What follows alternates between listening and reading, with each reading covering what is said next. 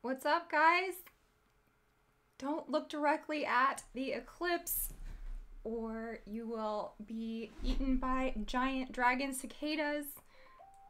I've got my moon goggles on. How is everyone?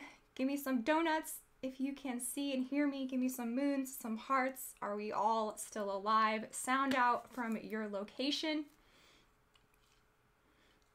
Are we coming in loud and clear? Yes, cyberpunk goggles. I can't really see because they're like prismy, but I'm not looking at the eclipse. I'm looking at y'all, making sure everyone's doing okay. CERN is CERNing. APEP rockets are launching.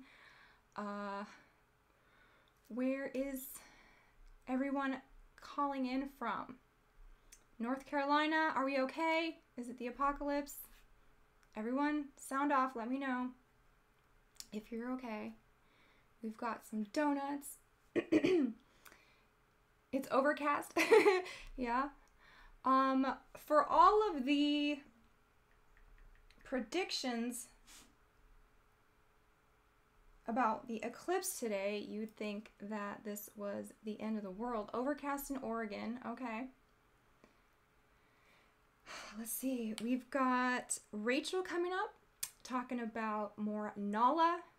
Hey, Hamey Janshaw. Oh, I got a name. And a Simpsons character is Hamey Janshaw. I like it. Hey, what's up? Rachel's coming later. We've got a report from BLA. You want to hear that? Let's see what's up in his neck of the woods. And the HARP weather machines, weather modification, silver, cadmium, iodides in the atmosphere. They've got the CERN portals open. I'm checking it out right now. We're almost at half ecliptical. Are you even in totality? That's what I'm saying. Right now, we've got portals opening up. There's ocean waves coming over. We're being bombarded with fluoride. I'm totally fluoridated. I'm looking at the sky right now. Back to you. Okay, Melissa's here. Slowboy's here. Jethro's here. Is everybody doing okay? Oh, I was making you look at my... Oh, that sucks. Let me play it one more time. And the HARP weather machines, weather modification, silver, cadmium, iodides in the atmosphere. They've got the CERN portals open. I'm checking it out right now. We're almost at half ecliptical. Are you even in totality? That's what I'm saying. Right now, we've got portals opening up. There's ocean waves coming over. We're being bombarded with fluoride. I'm totally fluoridated. I'm looking at the sky right now. Back to you. And we have one more report. What's going on here? Question about the moon. They said, how big is the moon compared to the sun? In fact, it doesn't matter because it's a star base. Obviously, we're seeing a star base levitating out of the cadmium iodide right now. Everyone is completely blown with benzene. This is an event, folks. You know, they talk about the blood moons. Well, all I see right now is an Artemis moon because that is... No, that's not Alex Jones. That's our own streaming friend, BLA. My phone's blowing up. Everybody has checked in with their totality, their eclipse totality. What else was predicted? The cicadas. Where are the monster cicadas? I'm waiting for those. The APEPs are pepping. What else was going to happen today? A giant earthquake? That hasn't happened, but we are ready. We've got snacks. So I want you all to grab your snacks. I've got my popcorns. I've got 3 different kinds of popcorns because if you are going to do an apocalypse, you might as well have snacks at the end of the world. And I chose popcorn because of all the foods, there is one food that I cannot control myself when it comes to, and that is popcorn. Every other food item I can eat like a normal person. But popcorn, I don't know what it is about it. I have to shovel as much popcorn into my mouth as possible. The biggest handful you can imagine. And I will not stop until I hear the gentle voice of God saying, "My daughter, where is your dignity? Please stop eating popcorn." So I've got fiery hot popcorn. I've got buttery popcorn. And I've got, last but not least, the sweet popcorn. Because you need the savory, you need the spicy, and you need the sweet for the end of the world. And I've got my kombucha. I've got y'all. We're going to have a lot of fun. We're just going to watch some TikToks and talk about the eclipse. Yes, my popcorn, apocalypse, there's gotta be a portmanteau in there somewhere. A popcorn-alypse. What should we try first? Let's try buttery first. Now, it's okay. These are non-GMO, no vegetable oils, no seed oils, made with ghee, organic grass-fed clarified butter, so don't worry about me. We are going to be watching all my saved TikToks because TikTok might not be around for very much longer. So we have to enjoy it while we can, and we're going to go back in time and see what I thought was interesting enough to save in my saved TikToks folder. So who else is here? Melissa's here. She's from Texas. She was in the path of totality.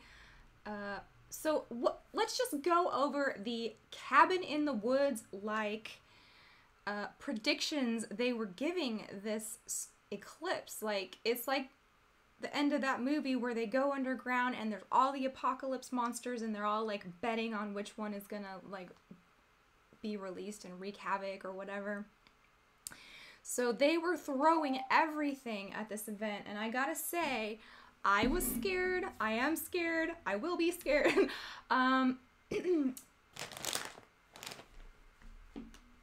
Because they do things like, you know, the Big 9 did happen.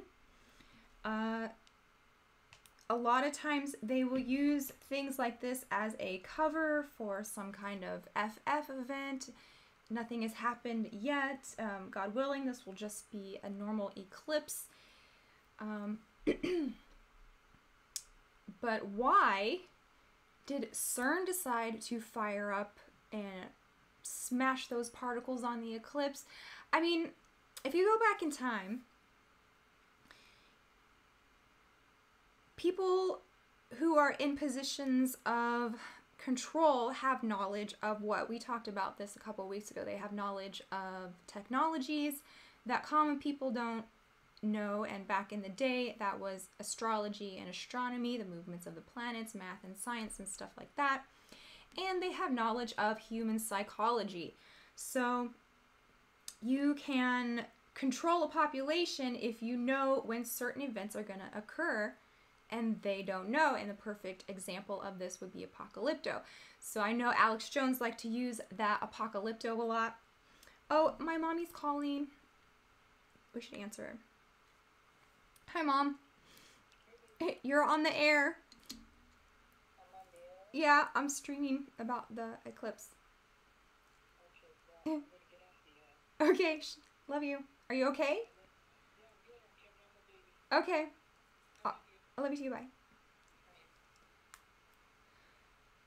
Okay, Mom's good.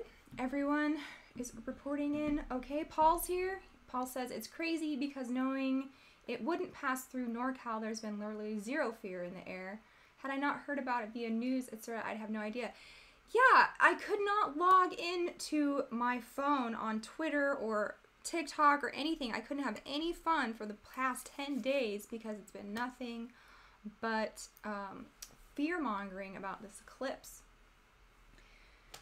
So we are now at the point where I guess it is crossing the X, and we do talk a lot about X. I mean, there is something to this.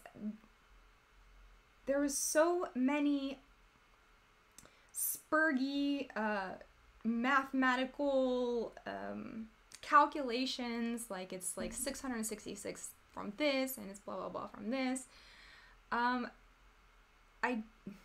That's one of my least favorite disciplines, is the mathematic and the gematria part, because if you want to look like a schizoid in front of people, just tell them about gematria and start throwing out some numbers and But they do go by numbers. So also April 8th is a weird date all in itself. Isaac Weishaupt did a whole show about this. Patrick Kotel, Church of Eternal Logos, has done at least 2 shows about the eclipse.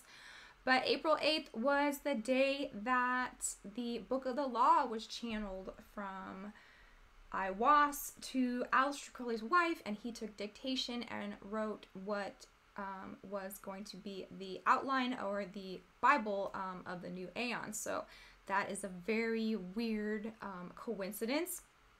There's a lot more coincidences, coinky dinkies. I didn't watch, about a week ago, I just had to stop or just scroll away because I was just getting too scared.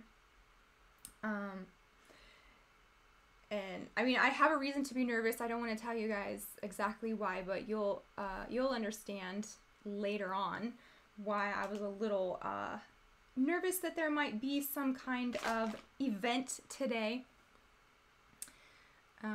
But no moon beavers so far. No New Madrid fault line earthquakes. Now that one was pretty crazy because there's been all of these TikTok guys going on about how every time there's an eclipse, there's like giant mega earthquakes to follow. And they had all of these eclipse dates and their subsequent earthquakes. So we shall see. And it's interesting that the working of the Book of the Law started on April 8th. It didn't end till April 10th. So we've got 3 days of this. We're also in the period of sacrifice in occultism or paganism or thelema. The dark left-hand path. This is the season of sacrifice. So there were a lot of portents that this was going to be something crazy. If you hear anything, go ahead and put it in the chat. As of now, I don't think that there has been any destruction yet. So let's start eating popcorn and watching some TikTok.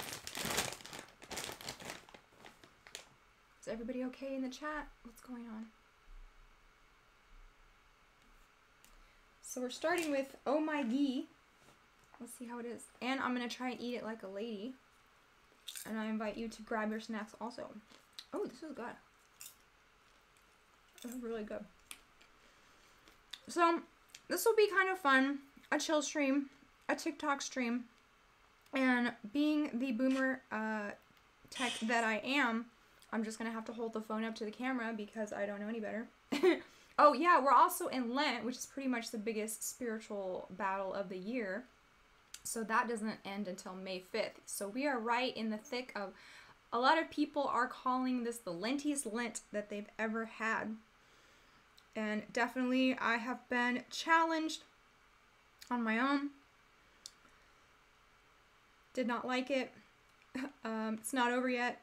But we'll get through it and we'll get to Pascha because Christ is risen.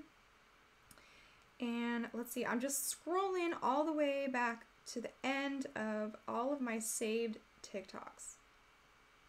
And we're just going to go through and see what was interesting to me. And then if Rachel pops on, we're going to talk about Nala because we did a stream on her channel called, what was it called? Carnival Conversions. About false conversions and who is sincere and who is not, and how to tell if you are being scammed or grifted. So I'm going all the way back to the beginning of my saved TikToks here. Now, I know a lot of you hate TikTok, but for me, it was the easiest social media platform to engage with because you can actually see and hear people. And it's not long format like YouTube. You don't have to invest a lot of time.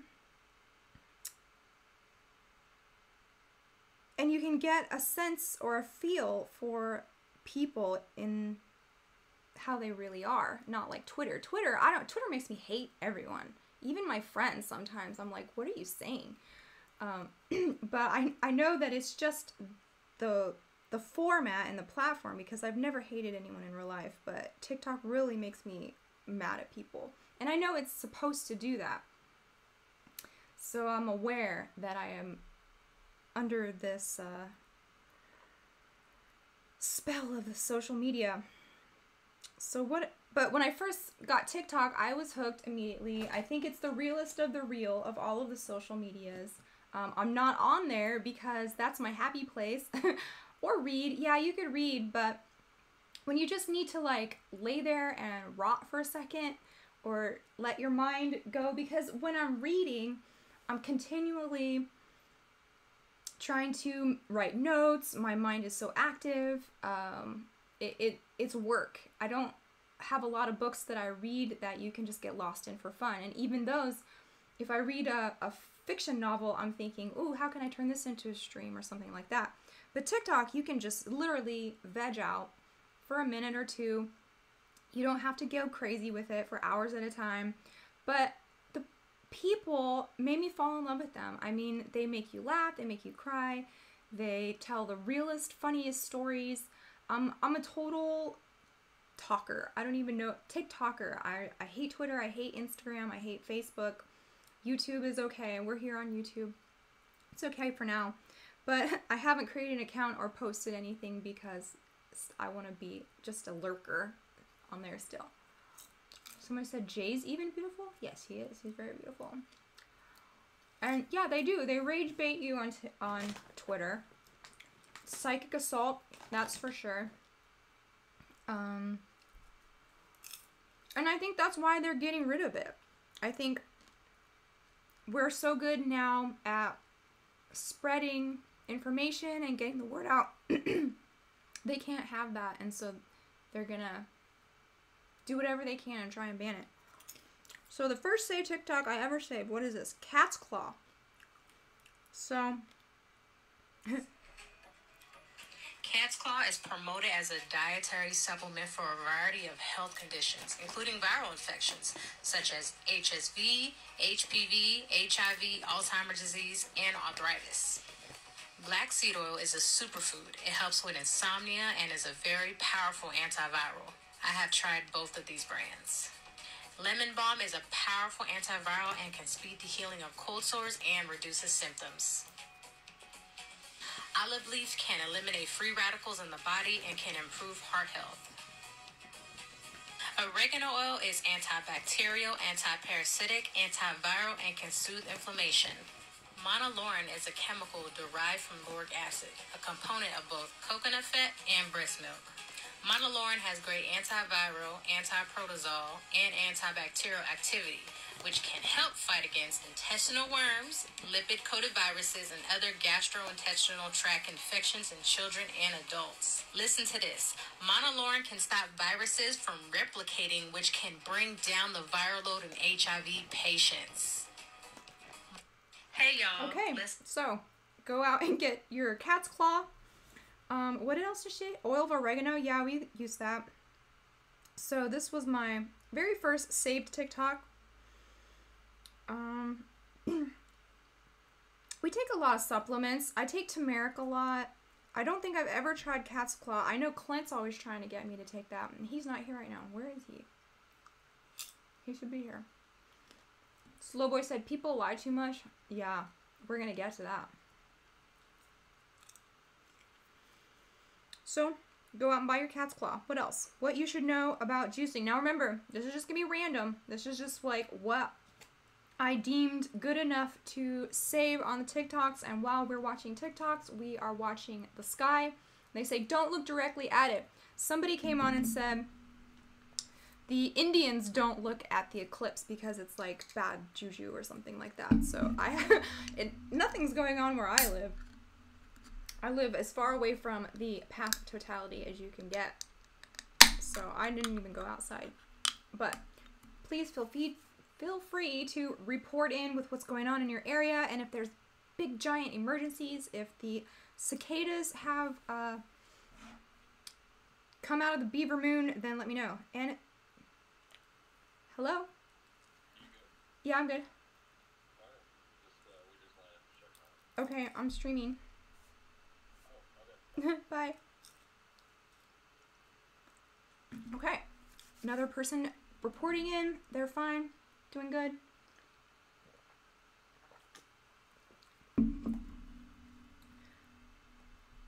So, what else we got?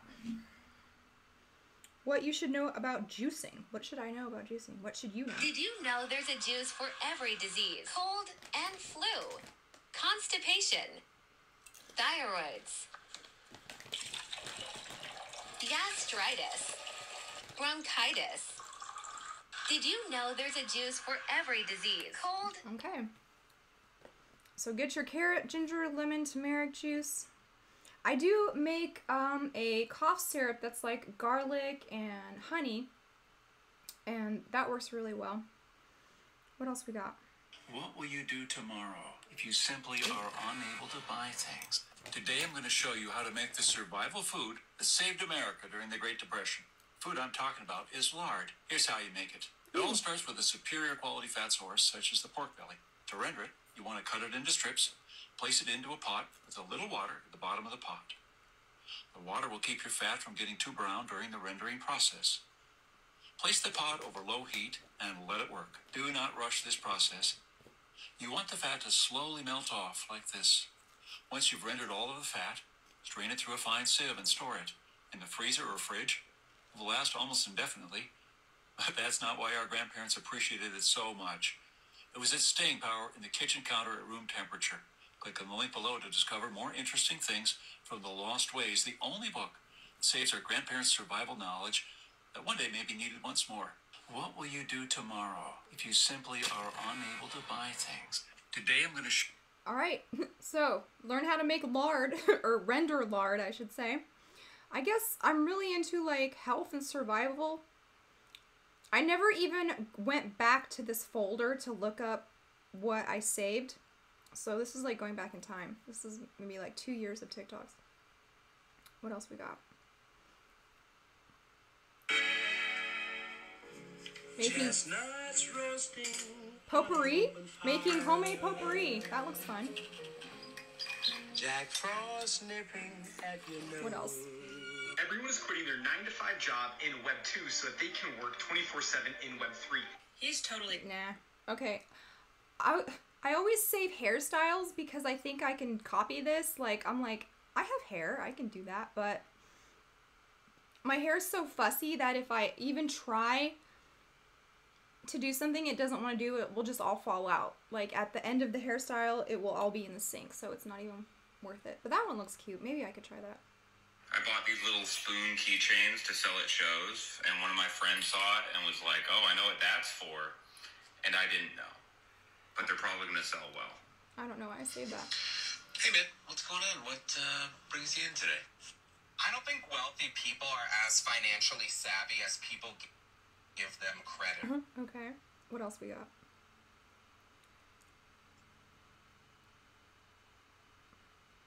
Oh, I know this guy. So I call, and they send me to a dentist that's on this plan. So I go in there, and I was like, yeah, I tell him the story, and I go, so apparently I have, like, fucking almost 24 cavities. And he goes, okay. You only have, like, 14 in your mouth. I know. Half of them are infected. So I go, check me out. And he goes, okay. I looked. He goes, you have 0 cavities. And I go, what? He goes, you don't have any cavities. And I go, wait a minute. So, like, what is that? So he explains, he goes, well, what happened is, like, he goes, like, you see this? Like, this little thing here? He goes, one day, that might progress into a cavity. But it's not a cavity. He goes, so what this guy was going to do was just drill your mouth everywhere. Yeah. Like, at the prospect of cavities, and just have you pay for it. So the free whitening was a way to just bring in 50 people and then get them to pay for all these other things. So I call, and they send me to a dentist that's on this plan. So I go in there, and I was like, yeah, I tell them the story, and I go, so apparently I have, like, fucking almost 24 cats. Okay, so this happened to me when I was young. They put every molar, they drilled it out and put in filling. And when I got older and I realized how toxic the mercury amalgam fillings are, I had to pay, as an adult, thousands and thousands of dollars to go get all of these replaced. And I don't really think I had that much cavities as a kid. I think they just try to make money off you, like he's talking about. Cavities. And he goes, okay. You only have like 34. Does anybody else have any dental horror stories? Root Cause is a great documentary about the connectivity, the function of your body and teeth. Yes, that's a really good point. And like, they did this study about women who have breast cancer and how it correlates to their root canals. So root canals is probably one of the worst things you can do to your body. If you can avoid those at all costs, if you can just get the tooth pulled, I would recommend it if it's already, you know, past gone. But root canals, yes, are definitely toxic. They can cause all kinds of health problems, breast cancer, heart attacks, etc. So do not get a root canal. Okay, next. Who's this guy? I want you guys to do an experiment for me. I don't Go know. find an old clock, an old alarm clock, really any analog clock that's not connected to the world clock, like your phone or computer or anything like that. Plug it in and sync it to your phone and give it 1 week. We're losing minutes a week now. Minutes. Time sure feels like it's flying, huh? Okay, what is he talking about? That sounds crazy. Is time going faster? I don't know. Here's another hairstyle that I'll never try. I was a nanny in New York City, and I lived with this family who had a house in the Hamptons, and they went out year-round pretty often to their house, but in the summer, the mom and the kids and I would pretty much move out there, and then the dad would come out on the weekends on his private plane. Not his, but he would rent one, and then we'd go pick him up, drop him off. Okay, so he wasn't around very much. He worked a lot, okay? And they lived on the water, and there was this bench down by the water, and he was home one weekend, and the whole family was down there, and this was like a rare occasion that like all four of them were together, and they were watching the sunset. And I had a camera. It was probably a disposable camera. And I went down to take a picture. I thought it's so lovely. This is like, what a great picture. Plus, he didn't have a lot of pictures with the kids. So I was like, what, like a sweet thing that I can do, go take this picture. And I got down there. And now there's another part of me that I get it, like to have a family moment and then your nanny pops up, which makes me think of another story, actually, from another family that I lived with. But he was so mad about it. He was like yelling at me. He didn't want to take a picture. This wasn't the time. And he was like so upset about it. It's like the way you communicate, right? He was just like snapped on me, and I went up to the house and like ended up crying. But here's the thing. I sent pictures to his family, especially his mom. She lived far away, the grandmother. And I used to actually print pictures and mail them to her. And years later, the mom passed away, and I happened to run into the family on the street. His family was in town visiting. I think it was Thanksgiving. And his sister said, hey, when mom passed and we started cleaning out all of her stuff, we found all the letters and all the pictures, and she'd put them in frames because I always wrote on the back of them. And his sister just wanted me to know that it really meant a lot to his mom and to their family, and that it didn't go unnoticed. I was a nanny in New York City. Why did I even say that? That was not even a cool story. Anyways, okay. What else we got? Everyone's still talking about teeth. Yeah. You can reverse cavities with diet and remineralizing tooth putty. No money in that. The best toothpaste I've seen for that is called Hydroxy Petite. That's the kind I like to use. You can get that on Amazon. It's called Boca Hydroxy Petite, but that can help remineralize your teeth. Do people treat TikTok like therapy? Yes, exactly. They do. This lady needs a journal. Yeah, I don't know why I saved that one. That was just like, that's weird. But let's try and find something good. A workout, a hairstyle, oh, here's a funny guy. Okay. Well, I'm really glad we did this. Yeah, me too. Oh, thank you. I've never been on a blind date before. Yeah, me neither. Well, I just have one more thing I need to do. What's that? Oh, I just have some questions. Standard stuff. Nothing crazy. Just don't want to waste each other's time in the future, you know? Okay. So question number one. Are you a narcissist? What? A narcissist. Can you tell me one reason you're not a narcissist? I don't know. Okay. Doesn't know. whether... What are you writing? Nothing. Next question. Are you healing from your childhood traumas, or are you planning on projecting your unprocessed pain onto me through your inability to take any accountability for anything that you do wrong? I'm not sure I understood that. Your traumas. Are you healing, or are you planning on love bombing me and then running away when I actually get close because of your deep-seated fear of abandonment? I don't know what you just said. Okay. Doesn't know that either. You're writing again? Moving on. How are you going to resolve our differences in sexual needs? Sexual needs? Yeah, couples fight about sex all the time. I mean, what are you going to do to prevent that? Well, what were you going to do? Talk about it beforehand, make a plan, create a safe environment where someone can share if they feel neglected, compromise, establish healthy boundaries. Yeah, that's exactly what I was going to say. Okay, I'm going to say a word. I want you to stop me when you can give me even a rough definition or example of that word, okay? I don't think I'm going to like this game. First word, empathy. Nothing? Okay, how about vulnerability? Skip. Intimacy. Are these English words? I don't know Spanish. I'm gonna pass. Can I pass? Okay, which of my needs will eventually be a burden for you? That is so funny. Someone said, WTF, is this guy gay? Okay, as far as I know, this guy lost his relationship, and he had to do a lot of self-reflection and work on himself to get to a point where he could be in another relationship. He does a lot of these funny skits, but I just thought it was entertaining because this is kind of how you have to approach dating nowadays, because 20th century, and like we said with Aleister Crowley and the Aeon of Horus, this is literally a narcissist production factory. So you really have to be aware of what dark triad personality types are and what they're capable of, because you will be in a lot of danger if you just go through life believing the best, thinking the best of everybody, loving with your full heart. Like, I learned all these lessons personally. You have to really be smart about who you enter into relationships with nowadays, because just because of how the culture has produced people. So I just thought that was a funny first date with a clipboard. Like, can you prove to me that you're not a narcissist? It's like people want a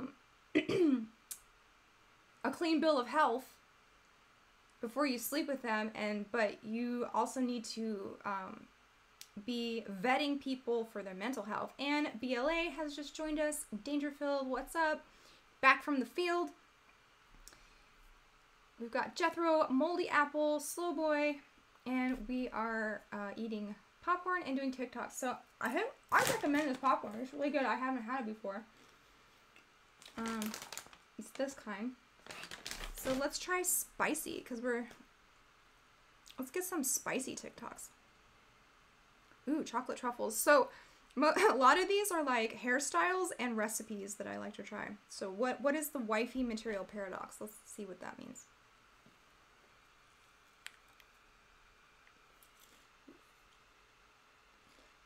There's no, okay, never mind. There's no sound on it. Okay. You don't want to learn how to make chocolate truffles. You don't care about watercolors. What else we got? How to make a pearl necklace. Oh, what is a mother wound in women? Okay. My mom's great. I don't know why I saved this, but let's see what a mother wound is. What is a mother wound in women? Okay, here's a mum and here's her child, the daughter. And it's a difficult relationship for the child because it's a strained and difficult relationship because the mother has specific behaviours that's passing on to the daughter, which is making this childhood very difficult for this little girl. And she's growing up modelling some behaviours and becoming a version of herself that is wounded. Okay, so for say example, the mother is abusive. So say the mother is abusive to the little girl, then this little girl is going to have a mistreatment wound. So a mistreatment wound means that she's going to be open and available for other people to mistreat her in her adult life. If the mother is unavailable, say the mother is emotionally devoid or unavailable physically or emotionally, then the little girl is going to grow up and attracting unavailable partners. She will be attracted to people that can't be consistently there for her because of that wound, because of that damage, okay? If the mother is very critical and belittling and demeaning to the little girl, then she's going to become her own inner critic. She's going to have a low self-esteem and judge herself, put herself down in her adult life. She's going to have a lack of self-love. Okay, if the mother has generational trauma, so say the mother was born in the 60s or the 50s or way back when, then she's got her own trauma from previous generations of a patriarchal society. She will be passing down those belief systems to her daughter, and the daughter's going to be modeling that and perhaps finding it difficult to break out from those societal, belief systems and programming. If the mother is codependent, then yes, the daughter is going to pick up, weak boundaries herself. She's going to also become a people pleaser, a fixer. Okay, so what happens when we have a mother wound is this. We subconsciously honor our parents, A, in their generational trauma, and B, in the behavioral modeling. Okay, so if you feel that you had a very difficult relationship with your mother as a child and you've picked up specific behaviors because of her, parenting style and also from some of the trauma she might have passed down, then you can do this. Number one, you can look to heal any resentment towards your mother for the childhood experience, and the way we do that is through a compassionate focus and releasing of past trauma, past memories. Secondly, taking real responsibility for any of these behaviors, because look, your mother's not going to take the responsibility. You have to now start to take responsibility for your programming and look to change that going forward. And the way we really change all of this stuff is inner child work, belief system changing, self-love and boundaries. I have all these resources. Yeah, so obviously, we don't want to go to therapists who are not Christians. I had a therapist who was an Orthodox priest, so I had the best of both worlds. I don't think I would ever go to a normie therapist. The church is the therapy. The confession and the Eucharist is the healing, of course, but there are some insights that we can glean to help us forgive people for how they have wronged us. But yeah. Let's see. You don't care how to make a pearl necklace, how to tie a scarf, how to heat every room in your house. What's that? Do you want to warm every room in your house? Well, get a biscuit tin, hang it on a wall nail, and voila, you have a wall heater. Add a tea candle to the wall heater, like so, and light it. Now, the only thing with this method is you won't be able to stay in the room where this wall heater is. It's too hot. Such is the heat that comes from this wall heater, it seeps through the walls into other rooms. So you'll have to go into another room because it simply will be too hot here. So if you want to create the ultimate wall heater, get a biscuit tin, put a tea candle on it, and light it up, please. Do you really think that would heat a room? A tea light on a tin. Maybe if the power goes out, now you know.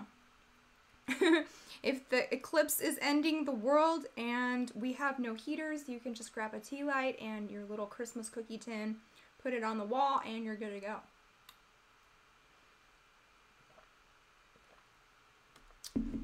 Everybody, sound out what snack you're eating, because I'm done with this butter popcorn. I want to try the spicy one now. What's this guy talking about? What if I'm gone? We don't get to watch morning cartoons anymore. So me and the boys, we thought we'd bring you one. That's Werner von Braun, and that's Walt Disney. Walt, he was a big movie producer. Werner, he was part of the Nazi party. He was brought to America during Operation Paperclip. He was kind of considered the champion of NASA. They were pretty good buddies. Right before he checked out, Werner left us just one phrase on his tombstone. It was a Bible verse, Psalms 19:1. The heavens declare the glory of God, and the firmament showeth his handiwork. And of course, everybody knows the history of NASA, right? Operation High Jump, Operation Deep Freeze, the founding of NASA, the Antarctic Treaty, Operation Fishbowl, and of course the moon landing. Anyhow, let's check out the cartoon. It's one of my favorites. Pixar released a short film called Knick-Knack. They showed you hot location after hot location, where all the knickknacks have on sunglasses. Then they take you to a land far away towards the edge of the shelf. They call it Nome, Alaska, but they make the pun Gnome, Sweet Gnome, showing you that this is your home. This character is not wearing sunglasses because he's at the edge of the world, where the sun barely reaches the coldest place on Earth, Antarctica. He finds the edge, just like we did in Operation Deep Freeze. Then he proceeds to drill, just like they did in Russia. Then he tries to blow it up, just like we did over the Pacific Ocean.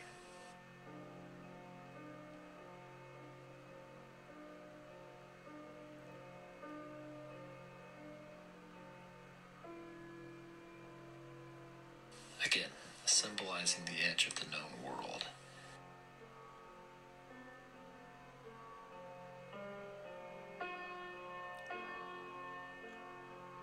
And what was the name of the operation we were trying to explode the firmament? Operation Fishbowl.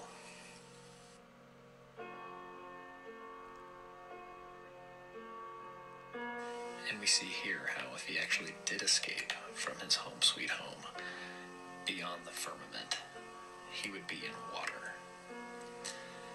Pixar obviously got the attention of Walt Disney in this short little film, because Disney Studios has released every single Pixar movie. After all, Disney Studios filmed Operation Deep Freeze, and Walt Disney is an honorary member because he was there when they found the firmament of heaven and where it meets the earth. Okay, that's a little goofy. I don't know about Flat Earth, but the patches of the space program and NASA missions and things are really weird. Like, if you look into them, they're super devilish and all about dragons and Satan this and the big dragon that. So there's definitely something weird going on. I wonder how that rocket launch went. So the APEP rockets, they should have fired all 3 of those by now to check the perturbations of the ionosphere is what they said they were doing, those 3 APEP rockets. And of course, APEP is the serpent deity Apophis from ancient Egyptian mythology. If you've been watching your Eclipse lore 2024, you should know who Apophis is. Should we keep going? More talks? More popcorn? What's up, guys? What are you eating for snacks? Paul does not appreciate secular therapists. I don't either, really. It's funny because when I was thinking about going to therapy, I was like, there's not a dang therapist in the whole world that can help me, because who's gonna know about all of this stuff in my head? Conspiracy theories, SRA, evil Disney. Like, it would take me, I couldn't even afford to pay somebody for the time it would take for me to explain to them what's wrong with me and why I need therapy. Ooh. That's good. Spicy. Okay, so this one's called Fiery Hot. Yum, yum. Made with coconut oil. It's good. More Toks? Oh, that's spicy. What's this? Matthew Barney's The Cremaster Cycle. Ew. Okay, let's see what it is. Because this has to do with movies. Be perfectly honest, Cremaster 2 surprised me. It was terrible in ways that I wasn't expecting. Okay, so before we even get started with anything, I'm going to lay it out there. Cremaster is bad. These are the films that normal people imagine when they hear art film. Nightmarish, ugly, and senseless, but in a way that's somehow extremely boring. The entire reason we're going to dig into it is so that we can learn to understand bad art. It does just about everything wrong, and the things that it does right barely break mediocre. Honestly, dissecting Cremaster is a bit like living with someone who has extreme dementia. So much is going wrong that it feels like a great moment if they remember to put pants on before they leave the house. Be perfectly honest, Cremaster 2... So, I don't know... Oh, Balenciaga's favorite meta-conceptualist is the guy who made this Cremaster cycle. And it's supposed to be some kind of artsy, famous film that was too gross for us to even analyze. Oh, here's an interesting one. The Cabbage Patch Kids and the Orphan Trains. Y'all heard of that? Jay doesn't believe in that one. I don't know, though. Let's see. We continued to look through these old postcards. A very strange and unsettling trend started to become apparent. It began with just simple baby postcards. At first thought, seems like any ordinary postcard.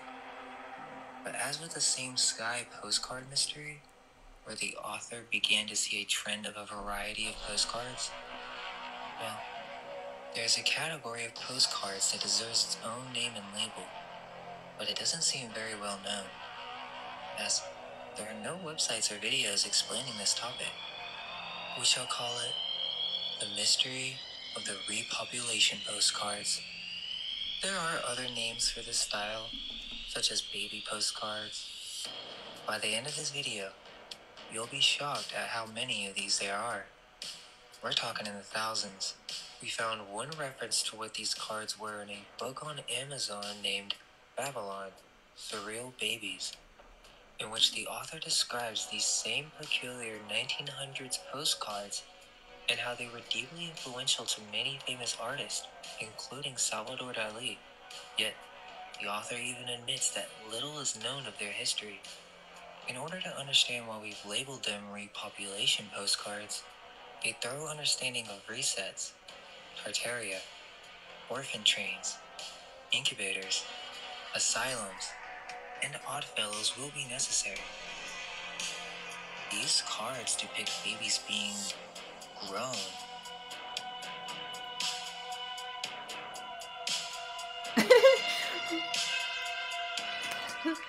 Someone says, okay, so they're saying the last reset caused so many orphans that you could just go buy babies.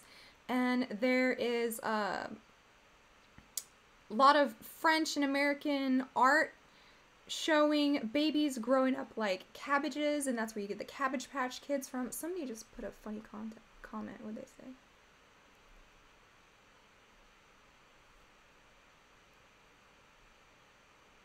say? Someone says, I get my conspiracies from the Hood Healers. Yup. So the Cabbage Patch Babies, Tartaria, orphan trains, that all goes together. There was a book on Amazon all about these too, and they had there's something weird to this because of the World's Fairs. You could just go like buy incubated babies and there was like pictures of babies half off. So what's going on with babies at the turn of the century? I don't know. Let's see. Balenciaga drama was a distraction. You want to see that one? Let's see. So Balenciaga, huh? I've honestly been too afraid to make a video about it. It's so evil and disturbing. I didn't even want to talk about it. And I think a lot of creators did a very, very good job explaining the entire thing. Especially the designers, Lana Volkova, the other girl who's like a witch, the one who's friends with Jay-Z. You can't make this shit up. Another thing you can't make up is what's been going on in California. I swear to God, I heard a creator the other day say something like, I am theorizing that perhaps Balenciaga might be taking the heat on this on purpose. Why would they do that? To distract us from something else. What would be so far gone and more disturbing than what we witnessed with Balenciaga and everything else behind it? Yeah, why is she eating? It's a TikTok. Like, I'll tell you. Sorry, these M&Ms, they're just unbelievable. So in California, there was a bill that had 7,000 sex offender criminals released this week. 7,000. 7,000. 7,000. Why? Well, get ready. Gavin Newsom says, prison is just overpopulated. It's over-fucking-populated. It's overpopulated, so let him out. Overpopulated with pedos who have committed crimes with children under 14. Let that sink in. The district attorney said that it's just time, we gotta let him go. Even though research states that pedos who commit a crime against a child, an SA crime, will almost more than likely reoffend. Now, as a behavior therapist, I studied very, very much into the bizarre world of strange fetishes. This is not a fetish. This is just a way of thinking, a way of life for these people.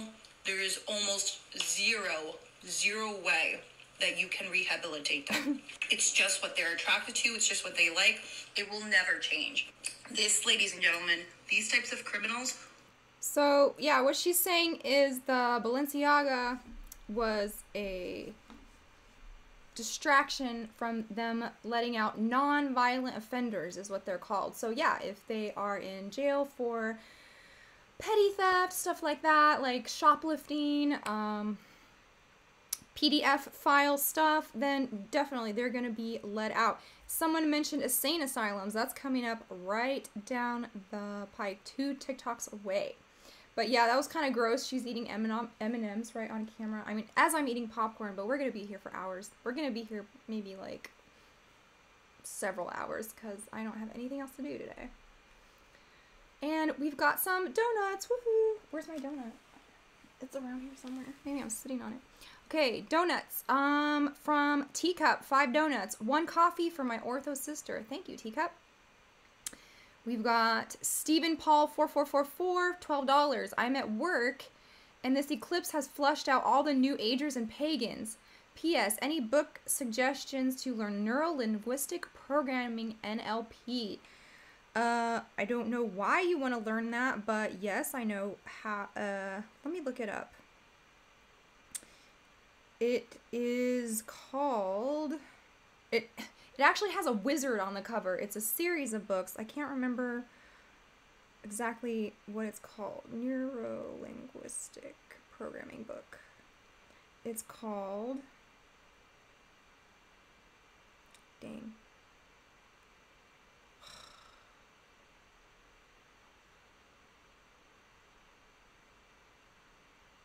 It has magic in the title. I'm trying to find it. It's creepy looking. It's 70s, like, art. Dang.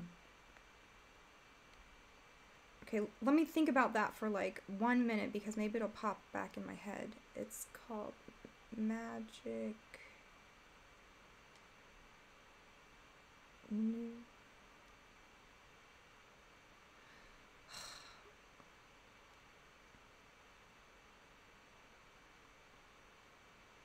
Let me Google it.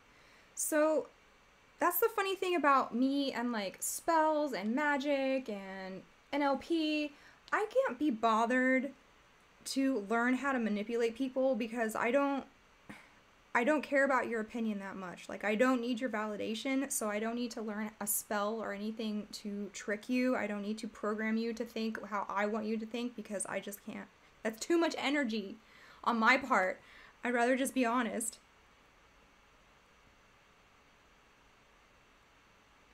That's why I'm not a good liar, because I don't have a very good memory and I can't like keep track of all the lies.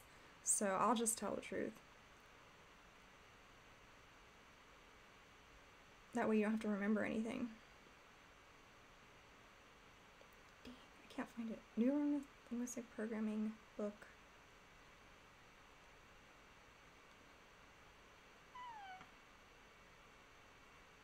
Well, a bunch come up, but not the one that I had.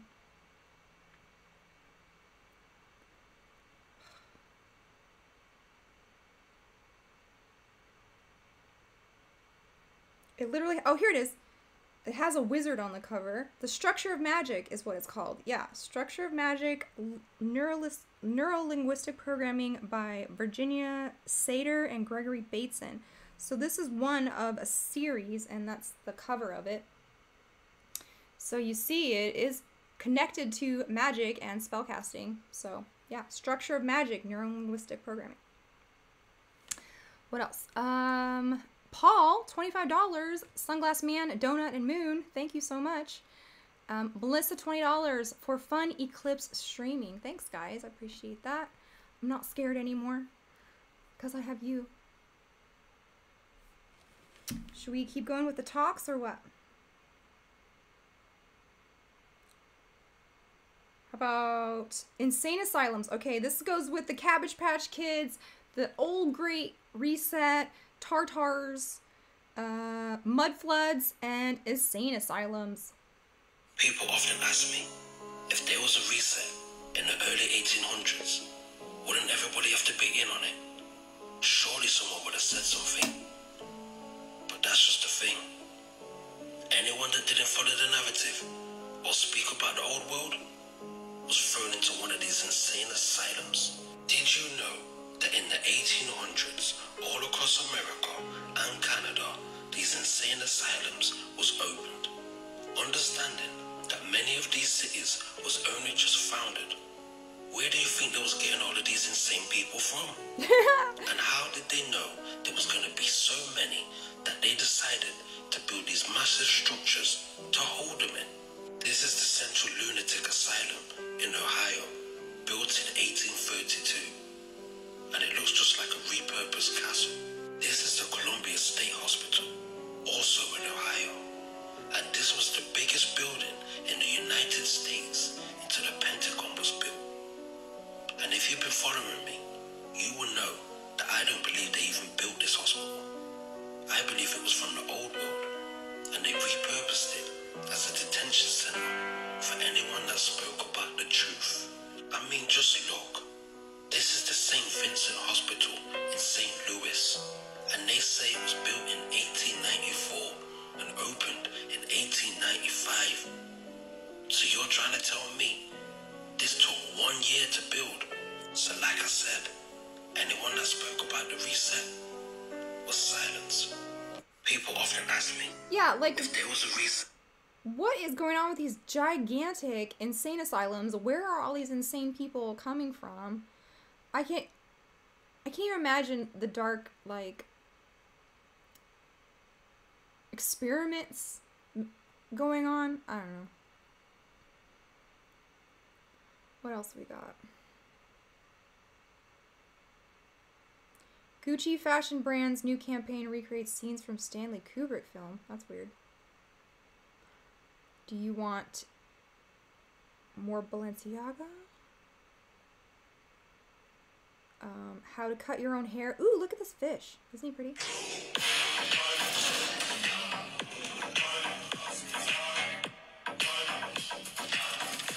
Oh, that's like if a fish were a supermodel.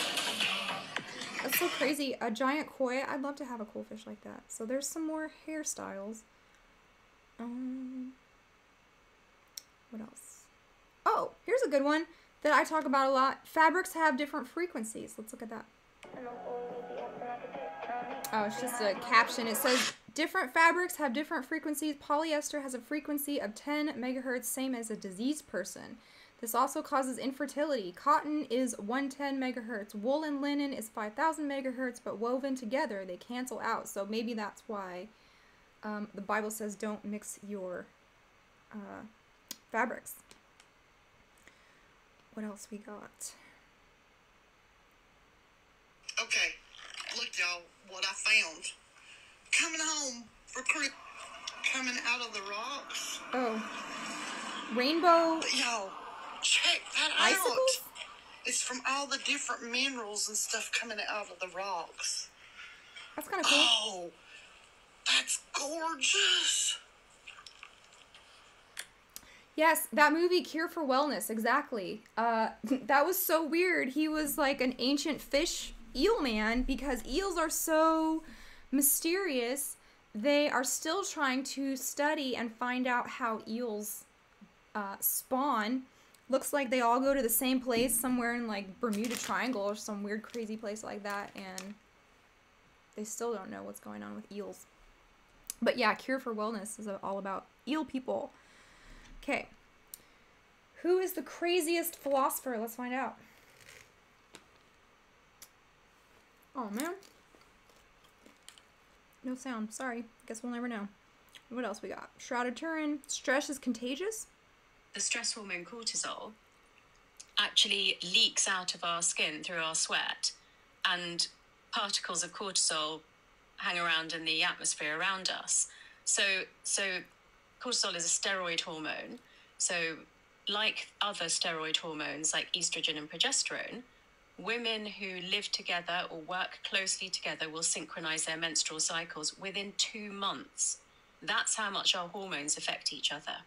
Now with cortisol, it doesn't matter if you're male or female, but if somebody is stressed, particularly if they're repressing it, so their cortisol levels are high and it's not being expressed by speaking or exercising, then that literally drifts into the atmosphere and goes through your skin into your blood and artificially raises your cortisol levels. So stress is contagious. The stress hormone cortisol actually leaks out of our skin. So that is crazy. And you will know if you've ever been around a person who's stressed out a lot, they make you stress too. And they are finding out that this has physiological effects as well as psychological. Okay, what else we got? What's this crazy lady gonna talk about? If you just tuned in, we're doing random talks. We're all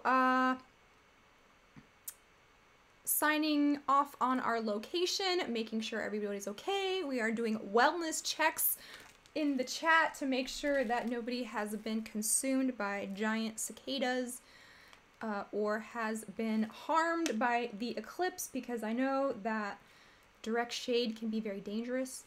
So we're watching talks, eating popcorn, drinking kombucha. I haven't tried the caramel corn yet, but I'm still on the spicy one. Tell me what you're eating in the chat, where you are, if you're okay, if anything interesting is happening.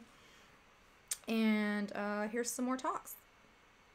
No, hairstyle, we don't want that. What's this? Shroud or turn? So this is the part 2 of the frequency of clothing, the holy fabric. So in part 1, we learned that wool and linen and organic cotton have some of the highest frequency of fibers, and synthetic plastic fibers like rayon, bamboo, polyester build static and attract EMF and are unnatural. Also, when using synthetic dyes and bleach, it can actually cancel out these frequencies. Or even if these high fiber are woven together, they cancel each other out. So from a Western point of view, we're actually relearning why these high frequency fibers were so important to ancient people. The Shroud of Turin and Egyptian mummies were both wrapped in flax linen. According to Japanese researchers, studies have shown that bedridden patients do not develop bed sores where linen has been used. Wearing linen clothing also helps decrease skin diseases like rash, eczema, and psoriasis. The description of the tabernacle, which formed the central point of worship for the tribe of Israel, historical records tell us that the curtains were made of fine linen.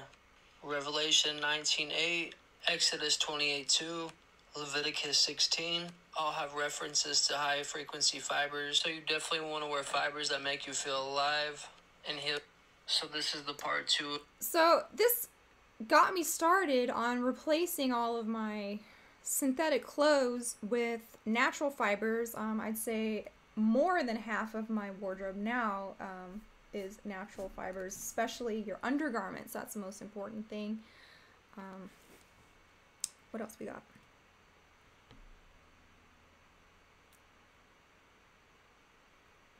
I don't even know. Nope. No sound on that one. Okay. More hairstyles. I'm saving a lot of hair. Oh, this one's cute. Let's just watch it.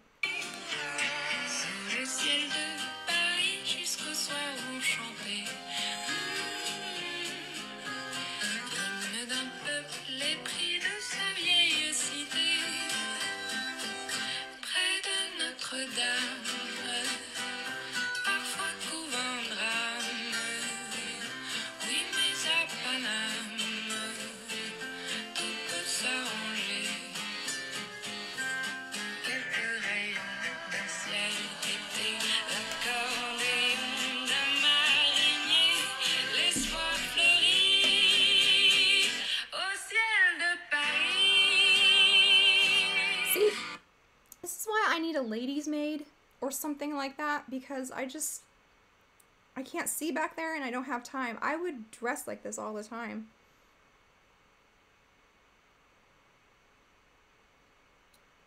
What's slave princess? Oh no. Should we click on that one? Only 10 days later, Britney was paraded in front of cameras for a photo About op Britney. with then presidential candidate Hillary Clinton to give her political campaign a boost. A moment where Britney's discomfort could hardly be mistaken. In a leaked email released by WikiLeaks, we learned that heads of the Democratic National Committee were aware that Britney was being forced to work against her will and that her team wouldn't allow her to quit because she was making too much money. Lauren Durham wrote this about Britney to the DNC finance chairman, Jordan Kaplan. She's a poor soccer kid who wanted to quit the game and be normal a long time ago. But her parents, manager, lawyers won't let because she's too much of a cash cow. So even though powerful players were aware of Britney's enslavement, they not only remained silent, but had no problem using her as a political tool to endorse a presidential candidate during an election year. Vice President Kamala Harris served as California's Attorney General for 6 years of Britney's conservatorship. As Attorney General, Kamala Harris and her office ignored requests from Britney advocates to take action. Nina Simone's granddaughter claimed only... Well, that's part 1.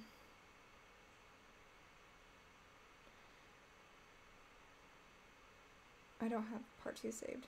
But yeah, Britney, if you want to know more about that, me and Rachel have done hours and hours about Britney and even her book. Okay, what's this one? You'll never look at the sky the same after this. I am shook. What is that? Hi guys, I was terrified to post this, but I'm going to anyway. I took this shot this day because I noticed this big, long, black cloud in the sky, and I played with the lighting on it because I saw a guy on TikTok playing with the lighting on things in the sky and noticed that when I did, it still stood out. And guys, brace yourself for this. What is it? First of all, I'm going to apologize for this. Can you guys see this? Oh, it's weird. This is like, I was blown away. It looks like a grid. And I'm sorry again for the shake. Okay, weird sky stuff. I don't know. More hair. Okay, here's, what is this? The problem or pornography. Okay, what is this guy gonna say? Married men are more likely to experience divorce if they watch any amount of pornography, and it's sort of, the more pornography they use, the more likely they are to get divorced. I mean, this is a very recent invention too, sort of streaming digital pornography. I've heard that researchers are having difficulty even studying this simply because they can't really find a control group. There's no young men who don't watch porn.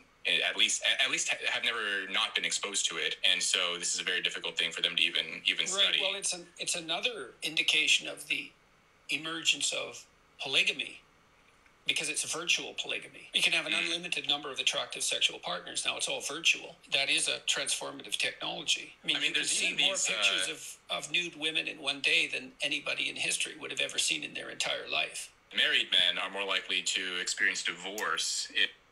Yeah, so that's kind of blackpilling. They can't even do studies on it because they can't find a control group that doesn't. So I guess while we're on the subject of it, let's just talk about Nala for a second, because like I said, me and Rachel did a show about that, and this story is just picking up so much traction because she was on Michael Knowles. Now, I don't even know how many disclaimers I have to put. I think you guys know me by now. I'm a sweet person. I don't wish anybody, harm or bad consequences or suffering. I'm not hateful. I'm not envious. But there's something about this story that just does not sit right with me. And I think Rachel would agree. And I watched that entire interview with Nala and Michael Knowles. Now, as if I had any shred of respect left for anybody at Daily Wire, this just kind of obliterated all that. I don't think that... I don't even know what to say, you guys. It's just... I drew this pie chart because I took my whole Saturday afternoon watching Michael Knowles and Nala because I want to believe the good in people. I want to believe the best. I want to believe that she's honest and telling the truth. But my conspiracy brain, my spidey sense, you would say, is tingling off the charts. So I wasn't the only one. So from the comments on the Michael Knowles Nala interview that lasted like 140 minutes, so it was like my whole Saturday afternoon. I was just gonna tune in, get the gist of it, and leave. But it kept getting crazier and crazier, y'all. So half of the commenters in green, or almost half, 45%, I would say, think she's full of it. Okay. The other half is Team Nala. 5% of the commenters expressed their sexual attraction to Nala. So that's just the people who commented that. And then 5%, the orange, were roasting Knowles for being flirtatious. And that is what came across to me too. So I am on...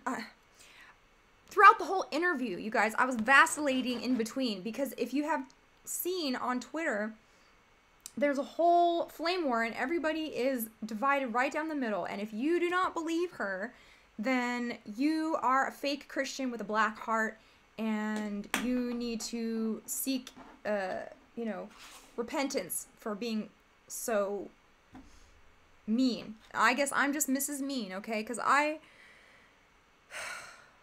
don't even want to say, because she scares me.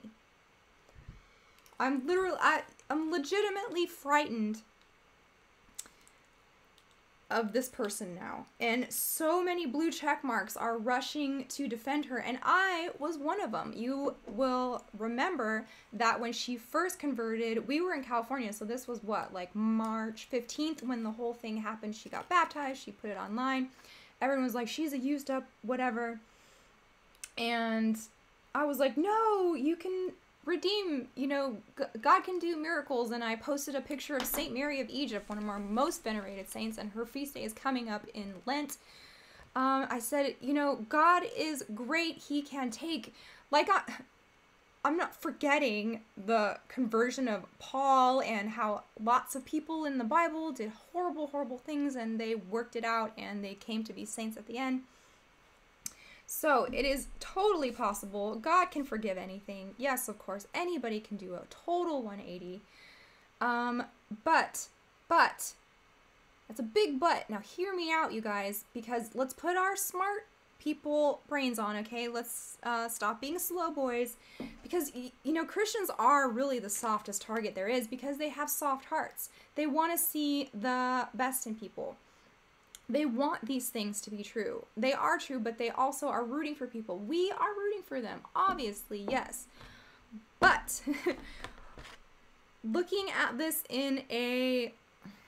I was a conspiracy theorist before I ever even converted, so I'm still always going to have that suspicion of somebody who makes it to the peak of visibility in alternative media or in, the normal media. I'm going to have some questions. I'm going to see things from a different perspective, okay? So half of the chatters think she's lying. Half of the chatters think she's wonderful, and anyone who questions her is a piece of doo-doo. 5% of the people think she's still got it, and they would. They have expressed that they would, quote unquote. And then, like I said, 5% of the people were roasting Knowles for making googly eyes. And this is what freaking Candace Owen did to Andrew Tate.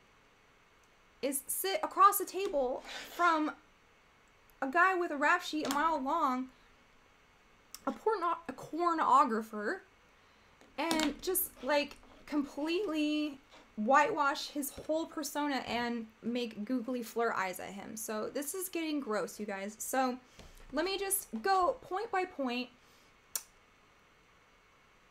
over the entire Nala Michael Knowles interview. So she was a pastor's kid. She was raised in a Christian family. So she knows Bible speak. This is why she's coming across as so spiritually advanced, because she grew up listening to all of this as a child. I don't know if she had any trouble in her past. I don't know if she was SA'd. She didn't really say. But she, you know, she is giving the impression that she did not have to do this. And if you listen to a lot of her other interviews, the stuff she says is scary, dude. Straight up sociopath. Can Jesus heal that? Yes, he can. Can he do it overnight? Yes. Is that probable? No. But so she says she had a lot of pressure to be in the spotlight and be perfect as a pastor's kid, and this kind of made her like who she was. So she did not have to. She had a loving family. She was not TRAFF. She was not forced into it. She was not broke and had to, you know, find a way to fill her belly by doing OF. She pretty much broke her family's heart by becoming this person. And then she goes on to talk about her boyfriend looking at porn, or her partner who also had an OF channel. She says he was disassociated from their intimacy, and she kind of played a victim about him looking at corn when they are both corn makers. And she has said much, much worse things that she does in interviews, like she loves to cheat. And they said, why don't you just break up with the person if they're not fulfilling you? And she says, because I get a rush from the cheating. Like, it's not the same if I'm single and just sleeping with somebody. I like the feeling of duping people. So these are like giant red flags, you guys. I'm not saying she's not redeemed. I'm not saying she's insincere. I'm just saying let's put some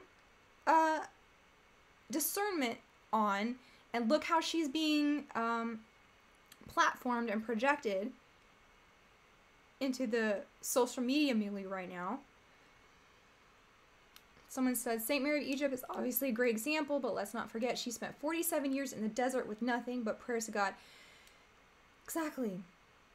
Now, there's OF girls who convert every day, I'm sure, but they don't get on Daily Wire, and they don't get on every talk show. I mean, honestly, we were having dinner with Jamie Kennedy after our live show, and he says, well, I'm going to have that girl on my show. And this was before I had watched her interviews or anything like this. And I said, oh, well, I texted a Orthodox article about St. Mary of Egypt, and I said, give this to her and tell her, you know, pray to St. Mary to help you. So I was rooting for her, but the more I'm seeing, the more questions I have about this. So she played the victim about her boyfriend looking at corn when she has done and said way worse things. She says she only likes nudity because she loves God's creation. She knows words like disassociation. She, you guys, you have to learn to recognize fake crying. Because I'm a crier, okay? I cry all the time. I cried this morning. You don't hear me crying about it. I don't get online and cry. I don't cry in public. Anybody who's a crier, who gets choked up, who gets too emotional, you can't speak. Okay, you don't have, like, there's a difference between Hollywood tears and real tears that come from a place of, like, anger, frustration, sadness, grief. You don't just talk right through it. There is a disconnect in your brain. I think it's called alexithymia or something like that, where your vocabulary is the pathways to that is shut off by your emotions. Now you can like scream, cry, and express yourself of why you're crying or why you're upset, or you know, you let it out like that. That is a normal reaction, but you don't like have tears running down your face and deliver some kind of line at the same time. That's just not real. So then it gets weird, y'all. Okay, so I couldn't imagine crying on camera, someone says. The silliest Billy. Someone who cries all the time like me, like, that is super embarrassing. I would rather die than cry in public. I will go into the closet, into the bathroom, and lock myself in the bathroom, get it out, and come out like nothing happened, okay? That's real. Crying on camera is not real. Crying on cue, when you're talking about something hard or touching, it's not real, okay? So she's deep in the OF. She's making millions of dollars. Out of nowhere comes this guy who is some kind of Prince Charming. He's like the perfect guy for her. He is military, she said, Air Force, and a gamer. She said they became friends on TikTok, and he didn't even know about her OnlyFans. Like, come on, anybody who's seen whatever, and you can't escape these things. You just log on and you are forced to participate in a lot of these discourses because it's just there. Like, I never searched up Andrew Tate. I never searched up Pearl. Okay, but they're constantly bombarding me even after I block these people and mute them and like nuke the connection between my profile and theirs. You still get it. So I don't buy it that this guy never heard of her before and never looked up her OF. Okay. So he comes, sweeps her off her feet. They meet up once in Nashville and they decide to get married like right away. And what did I say when we were on the show with Rachel? I said, you don't meet someone and get married right away. That is Christianity. There are proper protocols, and if Null ever hears this, there are ways to convert without making everyone question your sincerity, and that's the church's way, okay? That it's at least a year that you are inquiring, you are catechumen, you're learning, you're you're changing your personality before you even get to the altar of baptism and chrismation, okay? And it's not about a feeling, it's a commitment. So this perfect ex-military or current military man sweeps her off her feet, come to find out, marries her on Easter Sunday. So that's going to make all those incels so mad that says she'll never find a man to marry her because you can all suck it because she just got married on Easter Sunday. And now they are going to team up together and have a platform for ex-OF girls on TikTok to have a ministry. Now, you don't just go from one corn platform to a Christian platform and have a ministry, okay? It's not right. Oh, and here's a weird thing. How did she get to be one of the top content creators on OF? She said, because I know how to play a lot of characters. So she knew that if she cosplayed all of these anime characters and all of these hopping bunnies or whatever else, like, stupid cartoon character that these weirdos are coming to, she can play it.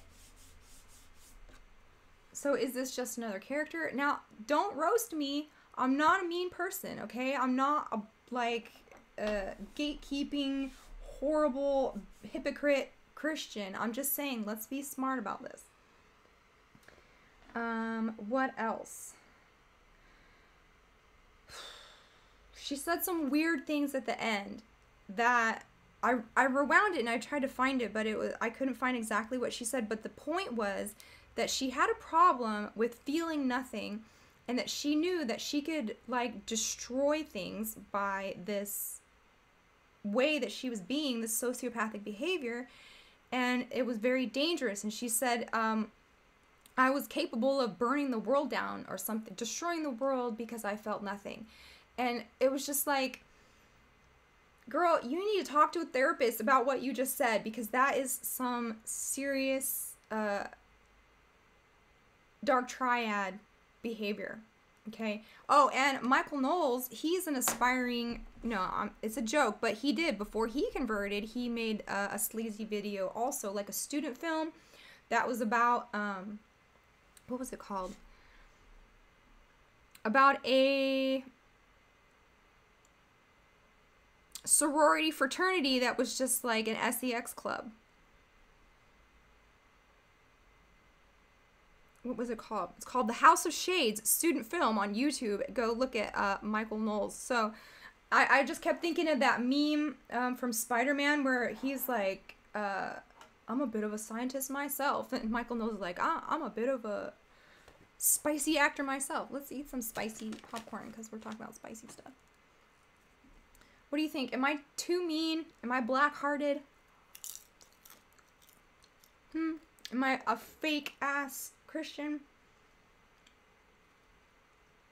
What else? Oh, okay. So here's the point that I just had to say enough is enough, because he's calling her ruby red. He's being weird about it. He is, oh, and I joined the chat room, and all I said was that red hair dye is probably toxic, because hair dye is toxic. I'm sorry. It seeps into your scalp and into your bloodstream, and all those chemicals can cause a lot of problems. It can cause cancer. I'm telling people this because I care about you. I don't want you to eat poison. I don't want you to put it on your head. Everybody's coming after me in the comments. Oh, what hair color is modest enough for you? And I'm like, it's not about modesty. It's about toxicity. I don't care what color her hair is. It's not, like, yes, it looks bad, but also it's probably hurting her, which I don't want to see anybody get hurt. That's one of the things I learned in therapy. I have a OCD about harming people, so it's almost impossible. I'm pretty much one of the most harmless creatures there is because I have obsessive compulsive disorder about not hurting things. But so here he is calling her ruby red, saying I'm a Casanova. I've always thought of myself as a kind of Casanova. They start talking about Garden of Eden and temptation and how good it feels, and everyone's commenting, take your jaw off the floor, Knowles. And he's saying stuff like, those delicious, tempting apples. Just weird stuff. It's at the very end, so if you want to know the weirdest, I would say, like, go back to the last 25 minutes or so, and you'll just see, like, why is he saying... If that was my husband, I'd be like, what? Delicious temptation apples?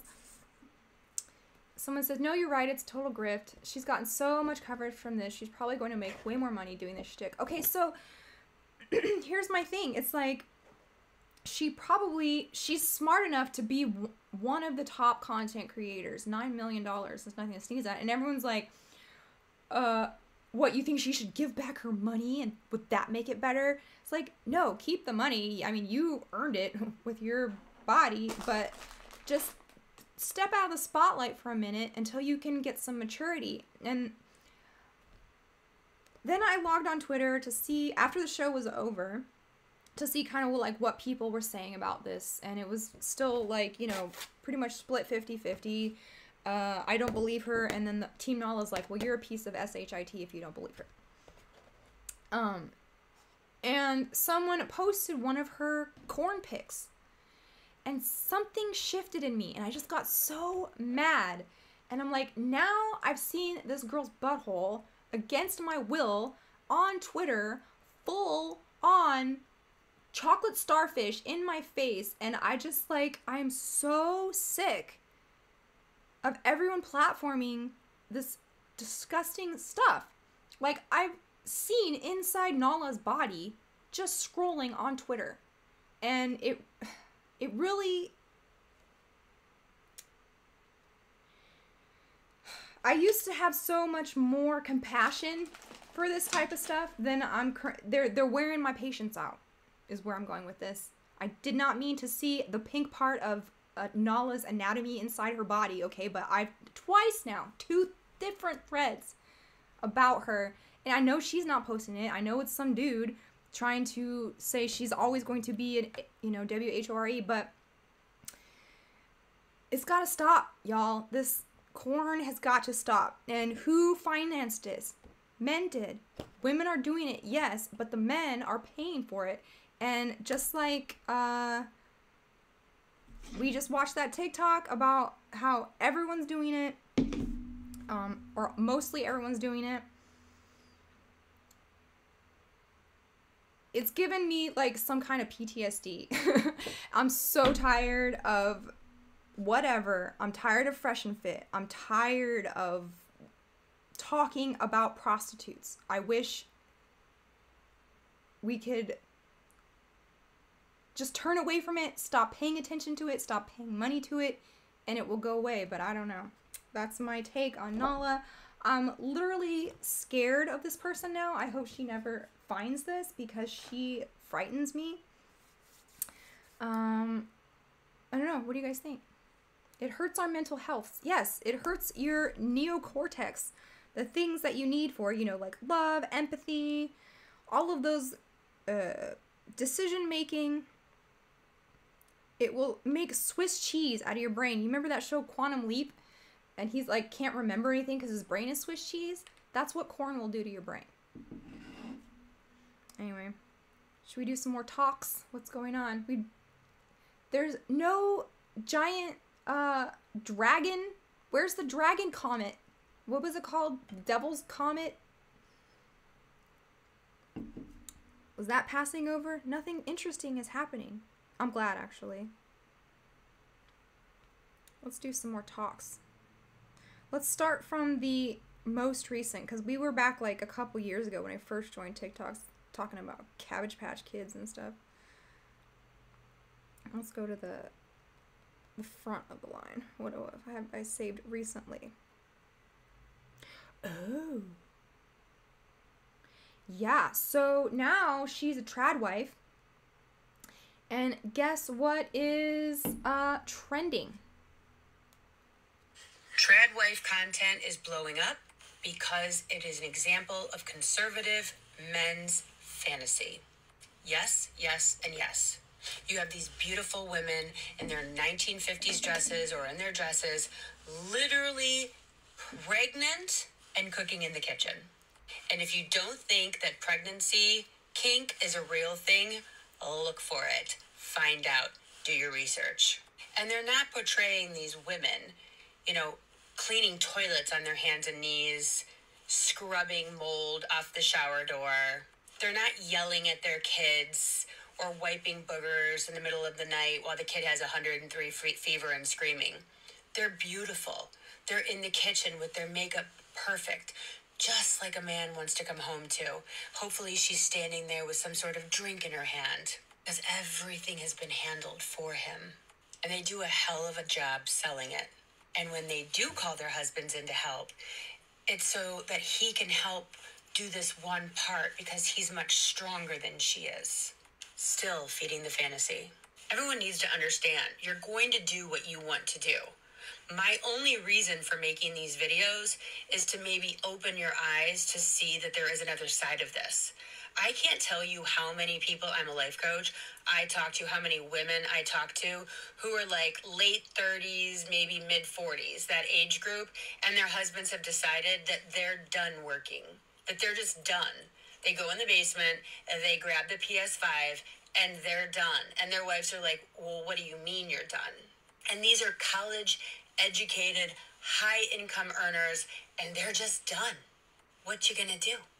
I keep saying in these videos, what would you do tomorrow if you needed to replace your husband's income, your partner's income? I'm not even saying if you leave him, if he leaves you, none of that.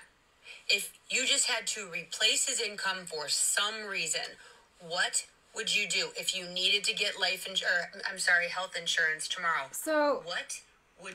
Yeah, I don't know who this is. I just saved it because the trad wife corn is coming.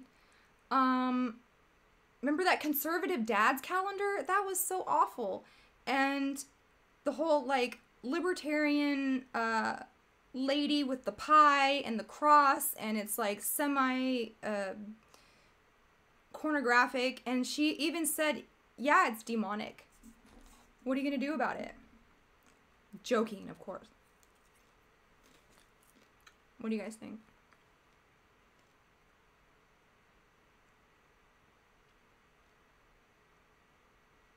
We basically told a great generation. Oh. Told a great generation of young women, don't get married, don't have kids, go get a corporate job. And then in their early 30s, they get really upset because they say, you know, the boys don't want to date me anymore because they're not at their prime. And people get mad when I say that. Well, it's just true. If you're in your early 30s, I'm sorry. It's like you're not as attractive in the dating pool as you were in the early 20s. But again, you have your corporate job and cap. This stuff really grinds my gears because there's so much more important things that we could be talking about than is a 20-year-old hotter than a 30-year-old. Like, it just is so stupid.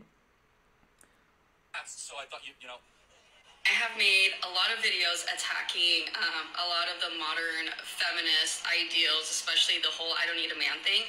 And before you attack me, go ahead and watch my previous videos first. Biologically speaking, yes, women are in their prime in their 20s. But I want to talk about the other part, which is when he's like, oh, well, I hope you go and enjoy your careers. I am so sick and tired of the stereotype that women in their 30s are just these cold women that chose their careers over having a family. Because women in their 30s right now grew up in the 80s and the 90s. We didn't grow up in that I don't need a man era. We grew up with The Little Mermaid. This is what I think actually happened.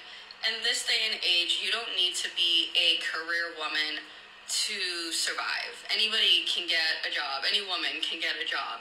And I think when you take away the survival aspect of it and you want to now marry like a good man, you want to marry somebody that's going to be a good husband, a good father, a lot of the men don't fit that bill. I love my dad so much. He was an amazing father to me. But realistically, would my mom have married him at 21 years old if she didn't need to? No. And she will admit that. And my dad will even admit that. There is no woman that I know personally who is single in their 30s because they chose to. They're single in their 30s because in their 20s, they didn't meet a good man who would be a good husband and a good father. And I'm so sick and tired of the gold digger term being thrown around because at the end of the day, especially if you're conservative, do you not agree that men are supposed to be the provider?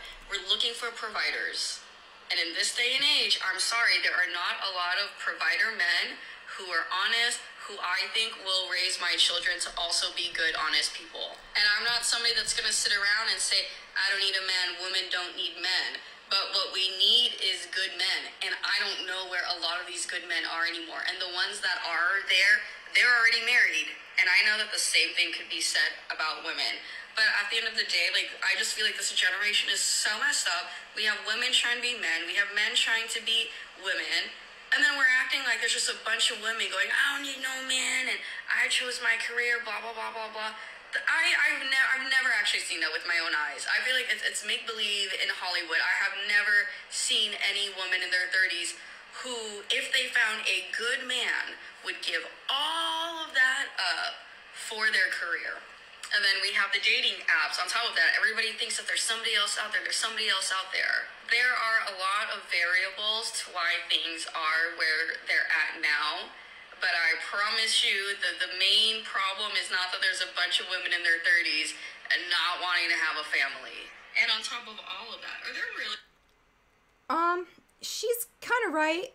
And kind of, we're kind of past that now because I'm sure you've all heard of the 4B movement in Korea. So they are definitely totally eschewing marriage, family, sex, and dating. And it's getting big. The movement's getting pretty big.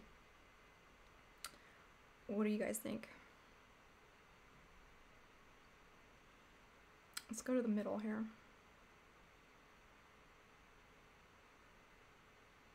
A lot of these are deleted because they're a conspiracy and they probably just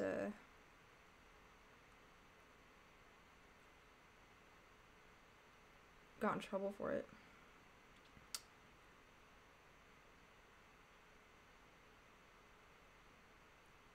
Let's see. Taylor Swift is a Luciferian Jezebel. What's that? Random with each other. And it's incredibly sad because this is the Antichrist. I mean, you only need to look at the lyrics to see. It's basically Apollyon the Destroyer, this female version of Baphomet singing from the pit. Look at this. I don't like your kingdom keys. They once belonged to me. You asked me for a place to sleep. Let's pause this for a second because someone says, does Jamie accept raids? Yes, I do. I should have that feature on, so if anybody wants to come over here and raid, that would be fun. Jim Bob is rap. I like Jim Bob. I like his audience. So yeah, if we can get some more Jim Bobs over here, that'll be fun. Right now we're looking at Taylor Swift is a witch, a Luciferian Jezebel. Locked me out and threw a feast. It's like sympathy for the devil, through a feast that reminds me of the Last Supper. So we start on that storm scene, which we've seen many times, in the grave, the graveyard. Maybe this is a reference to maybe Sheol in the Bible. Remember, this is about this Antichrist figure rising from the pit. This is all sung in rebellion of the Father. She's like, I don't like the games you make me play, the fool. The role you made me play. The fool. You made me play the fool. You know, this is like, literally like personifying the voice of the devil from the pit. So do you see what I'm saying here? This Antichrist figure rising from death. And then coming into the jewelry, the diamonds, that depiction of Lucifer. So this is that Lucifer figure yet again. It's that Lucifer figure rising from death. Lucy in the sky with diamonds. This is Luciferian propaganda. This is that false Christ figure with snakes on her rings.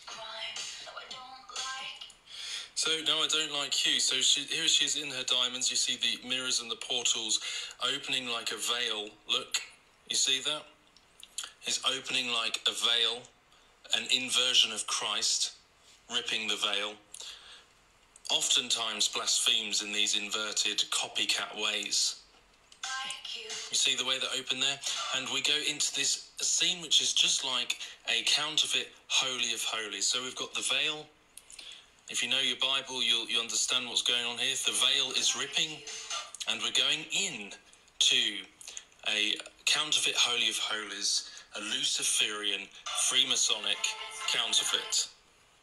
So notice we're in like a womb situation here. We're underground. We're in a place where there's no natural light, like a Freemasonic temple, and you have black and gold everywhere. It's that alchemical reference, this Kabbalistic false Antichrist scene with her on the throne, very blasphemous, in a red dress. So she's playing that Lucifer devil figure on the throne. So this is the video, Look What You Made Me Do. And if I remember correctly, the end of it is all of her different personalities in one scene talking to each other. So that's what we talk about all the time, MK Ultra disassociation. And don't you think that those kind of people who are recruiting for these programs are going to look at the top content creators on the top corn sites? Or is that just me? I'm just a tinfoil hat, I guess. I'm already a bad Christian, I know that, but like, I don't know. What else do we have? Something about Bill Gates. What's this? Keeping it with Michelle, y'all. Okay, Bill Gates is at it again. He apparently has funded millions to NGO claiming that kids are born sexual and kids as young as 10 years old should learn about commercial sex work. I'm going to go ahead and call this man out. He is a professional pimp and needs to be arrested. But I absolutely love what my boy Jack said about this whole curriculum and the funding of this agenda. Curriculum approved by Planned Parenthood is being used right now by teachers in Sacramento City schools. The lesson plan encourages more supportive discussions about casual sex and eliminates women from pregnancy conversations to promote gender-inclusive language. Jack Brewer is the CEO of the Brewer Group and a former NFL player and joins us now. Jack, what do you make of this lesson plan? It should be shocking, but sadly it's not. Yeah, it's very sickening, you know, working with youth as much as I do. Seeing these type of things is disturbing because you understand the vulnerability of all of these kids and how young that they are. Kids that are trying to figure out and identify who they are. Sexuality is something that's always a hard conversation, but it's one that when you bring in confusion, you're bringing in manipulation. And manipulation is witchcraft. And I think that's something that we have to understand, is that the spirituality of these children, we are completely undermining it. That last part, keeping it with Michelle, y'all. Okay, Bill Gates is at it again. He apparently has funded millions to NGO claiming that kids are born sexual and kids as young as 10 years old should learn about commercial sex work. I'm going to go ahead and call this man out. He is a professional pimp and needs to be arrested. But I absolutely love what my boy Jack said about this whole curriculum and the funding of this agenda. Curriculum. So there's Bill Gates, and we all know our favorite Professor Kinsey, Alfred Kinsey, who is where we get the idea of what is normal in sexual behavior. We've done many shows on that, but pretty much to sum it up, what we think of as normal comes from a guy who used to like to stick toothbrushes up his wiener and hang himself from his balls from the ceiling. And then started a lot of sex education institutes. Hugh Hefner said that he was Alfred Kinsey's pamphleteer and prophet, so now you know where that came from. What else we got? Do we want to learn how to make... Ooh, these look good. Butter caramel? The craziest conspiracy theory about stadium tours. Okay, let's do that one. Have you heard the crazy conspiracy theory that with every massive stadium tour going on right now, that there are a lot of demonic messages being unwillfully taken in by the huge crowds every night? At Beyonce's Stadium Renaissance World Tour, there's a scary interlude that takes fans by surprise that begins with a portal hypnosis, as if to control you and draw you in. Then it gets scary when messages like, whoever controls the media controls the mind, pop up on the screen. Then it's terrifying when mind control messages pop up on the screen in between placements of Beyonce's face and a picture of a human in a submissive, worshipy pose. Fans were saying they were getting so uncomfortable during this part they were looking away. Second, the known suspected Satanist The Weeknd was so shameless and blatantly, for no reason, flashed Satan's name on the Jumbotron at his stadium concert. He's not even hiding his affinity for Satan at this point. It actually flashed twice. I'm making sure that you saw it. Fans and viewers often said they felt very uncomfortable at his whole run of his stadium tour because the thing just felt like one big demonic ritual that they were forced to be a part of. Before I show you the scariest one, make sure you follow so you finally know the craziest conspiracy theories about all your favorite celebrities and request who you want to see next. Lastly, there's literally a demonic chant screened by all the fans at the Taylor Swift Eras tour during her song Willow, and they all yell, "Summon the demons." Summon the demons, man! Summon the demons! They do this as Taylor is literally dressed as a witch with her whole coven, and there's a ceremonial huge fire in the middle of the forest. Does that remind you of anything? Or have you heard the crazy conspiracy theory that with every massive stadium tour going on right now, that there are a lot of demonic messages being unwillfully taken in by the huge crowds every night? At Beyonce's Stadium Renaissance World Tour, there's a scary interlude that takes fans by surprise that begins with a portal hypnosis, as if to control you and draw you in. Then it gets scary when messages like, whoever controls the media controls the mind, pop up on the screen. Then it's terrifying when mind control messages pop up on the screen in between placements of Beyonce's face and a picture of a human in a submissive, worshipy... Oh, I hate it when they start over and I can't tell. Sorry. Somebody took off work to watch this stream. Okay. I'm flattered. I hope it's not disappointing. We're just doing TikToks and popcorn. Learn how to make brownies, maybe? Or what? What is this? Shocking secrets of the food industry. How about that? Rice. No. There's nobody talking. It's just scary music. Why your betrayal sent you into shock. Okay, let's find out. This is why your betrayal trauma sent you into shock.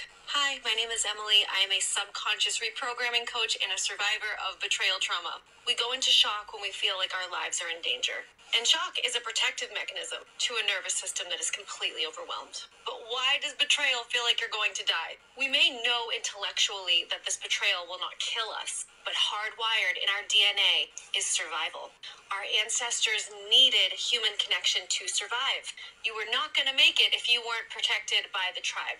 And as children, we are not going to make it unless we have the protection of our parents. So there's neural circuitry at work here. And when someone close to you that you think is going to protect you emotionally, physically, whatever, ends up betraying you, it elicits a primal fear. And with that primal fear comes the response, which feels like you're going to die. Luckily, we can fix this. You do not have to suffer for a year or more. Please. I healed myself and I would be honored to work with you. So, yeah, the healing comes from the church, not from your pop therapist. I thought she was going to say something about memories, but what is this? Real footage of the tomb of Gilgamesh. This lady's kind of weird. She does, like, conspiracy spooky stuff. Do you want to see real footage of the tomb of Gilgamesh? I found footage of the Gilgamesh. It's not very good. Let's see. How about lemon olive oil elixir? Oh, this is really good. This creamy lemon olive oil drink came across my For You page, and it looked too good not to try. She says that she's been making this drink for 10 years, and that it's great for swollen lymph nodes, immunity, low energy levels, and it can get things moving. And that right there is my cup of tea. She starts with 1 lemon, peels and all, so I made sure to wash this really well. We'll add it to the blender. 2 tablespoons of olive oil. I feel like this is what's gonna make it really smooth and creamy. We'll add the second one. 2 tablespoons of honey to sweeten it up. 1 small knob of ginger. She said this was optional, but I love ginger, so we're gonna add it. And 3 cups of water. And we'll blend it all together. Now that it's blended, we're gonna strain it. I'm gonna make sure I get all the liquid out of the pulp. I think I may save this for some lemon loaf protein balls. I pour a small amount into my cup. Stop it. This is so good. It's not sour whatsoever. It's refreshing. The lemon is not too strong. I could drink the whole glass of that right now. I almost forgot the cinnamon. I feel like this is gonna be... This is actually really good. I drink that a lot. It's very refreshing. Helps with your body odor because I don't wear deodorant anymore. Oh, here's a girl you might want to follow on TikTok. She's real sweet. She was born into a Luciferian family. I don't know what this one's about. Let's see. Our government runs off of Kabbalah and the Talmud. Okay, that is the outline and the basis for our government. If you look into these documents, into the doctrine that these things promote, you will understand that our government is Luciferian and promotes pedophilia. The Talmud condones child abuse, and the Kabbalah is just Jewish mysticism, aka Jewish Luciferianism. Magic is inherently sexual. It comes from the red chakra, okay? And that means that anytime you bring magic to your child, whether it be Disney or straight up Aleister Crowley, you are involving them in sex magic. You are involving your child in sex magic if you bring them magic of any kind, because it all comes from sex magic.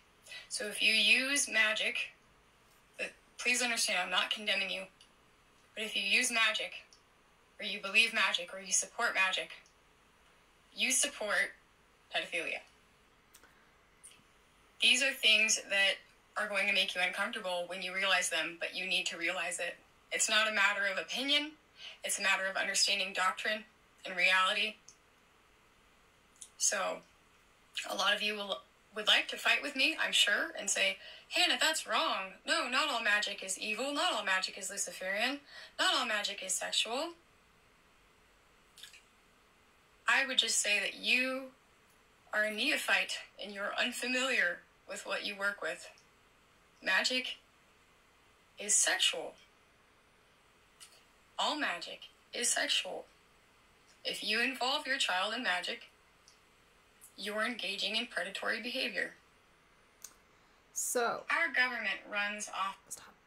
So this is somebody who I would like to see platformed more. She has a lot of stories of her upbringing in Kabbalah. She's now converted to Christianity, thank God.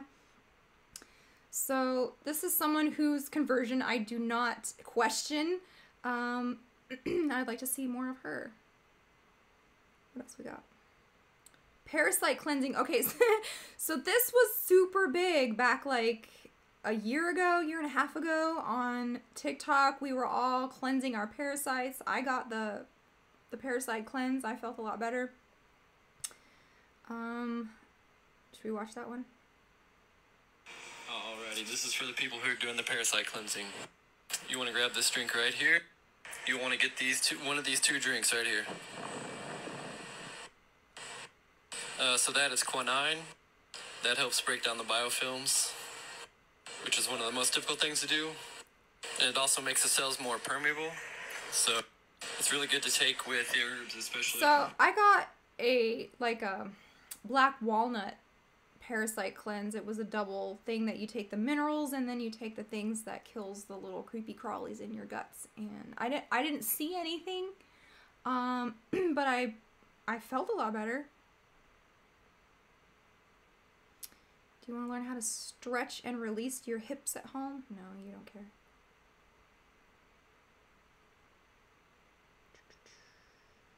What else is going on? Soursop leaf.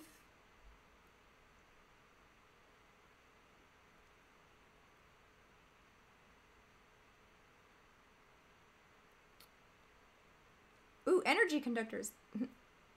Yeah, what's up with those buildings with the crazy stuff? Oh, we've got your ass. We've got your ass now. This is known as an atmospheric energy conductor, also known as antiquitech. Many people believe that this is just a temple or a place of worship, but really, its true function is to gather natural energy from the ether and convert it into electricity. Oh my days. So this is why they call it a cathedral. A cathode is a type of electrode through which electrons move. Electrons are a semiconductor, usually a metal, that is connected to something that is not metal. A cathode delivers electrons, negative charge, and the anode collects electrons that have a positive charge. Oh my diddy. And this is another type of building that does the same thing. That's why you always find gold at the top. And the columns and arches have coils in them, conducting the current of positive and negative ions. And they're always covered in copper. Anode is the electrode where oxidation occurs. I know this is mud flood stuff, but I love it. Why do they build the things in this way? And like, why is there weird electrode conductor things? And why are there these giant fireplaces that no one's ever built a fire in, but they have these like positive and negative poles? I don't know. It's just my goofy conspiracy brain loves this stuff. Okay, ooh, what is this weird coin? Let's see. Okay, my friends, we need to have a quick conversation about the Abraham Accords Trump coin. You see his signature there. This is extremely, extremely important that you're aware of this, okay? The Abraham Accords is a peace agreement. Now, the peace agreement is mentioned in Scripture. There's going to be peace, peace, peace before sudden destruction comes. The people that make the peace agreement are going to be involved with bringing in the Antichrist, okay? So this is important to pay attention to, but there's a very, very, very new thing that I came across today that I need you guys to know about, and your grandmas need to know about this, your moms and dads need to know about this, your cousins need to know about this. Everyone needs to understand this. I was going to go to bed and God was like, no, you have to tell them, you need to warn them right now. And I was like, okay. So here I am. Okay, this is a screenshot from another video. That is the bottom of the sword zoomed in. That's a quasi-crystal. Quasi-crystals are used in AI, and they are AI light-bearing crystals. This is high-tech AI technology. It's not even really that public yet. You have to really dig to find out about this stuff. The quasi crystal is in the bottom of the sword, okay? Stay with me. As you move up the sword, you see the photonic quantum computing symbols. So right there, you can see photonic quantum computing coming off of the quasi crystal into the photonic quantum computing, okay? Listen, these people that do this stuff, that run the world and do this stuff, they are prideful. They tell you what they're doing, okay? They make sure you know what they're doing. They put their name on it because they're prideful, okay? Very prideful. As we go up the coin, you see more symbols and stuff, but I just want to point out a few key things to you. Satellites, we know that satellites are going up right now. We have the computer language right there, but look at right beside me, you see a syringe, and then you see another thing that looks like a syringe that isn't quite a syringe.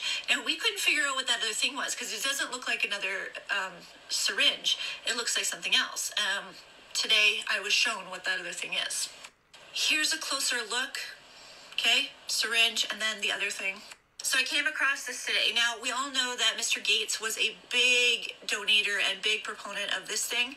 Well, now Mr. Gates is a big proponent of that thing, and that is the nasal pump jab, okay? So it's the jab in nasal pump form, right? Okay, that is the exact same shape that's on the coin. Right there, you see it? So, yeah, what is this weird coin that has all of these symbols on it? I don't know.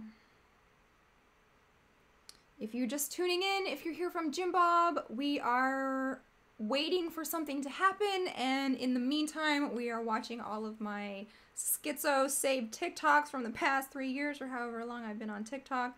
Most of these are boring hairstyles and recipes. I've never really been in this folder much. So we are just randomly going over what I thought was interesting from TikTok. And I do have some new donuts.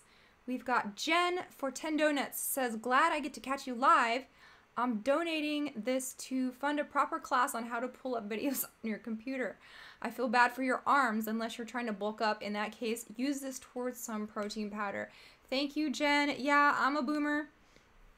At heart, I'm a Luddite boomer. My TikTok account is not synced to my laptop, so I don't know how. I guess I could do that, but I was too busy making a graph with crayons, so I don't know. What else we got? Famous people who worship Satan, part 6. Let's go.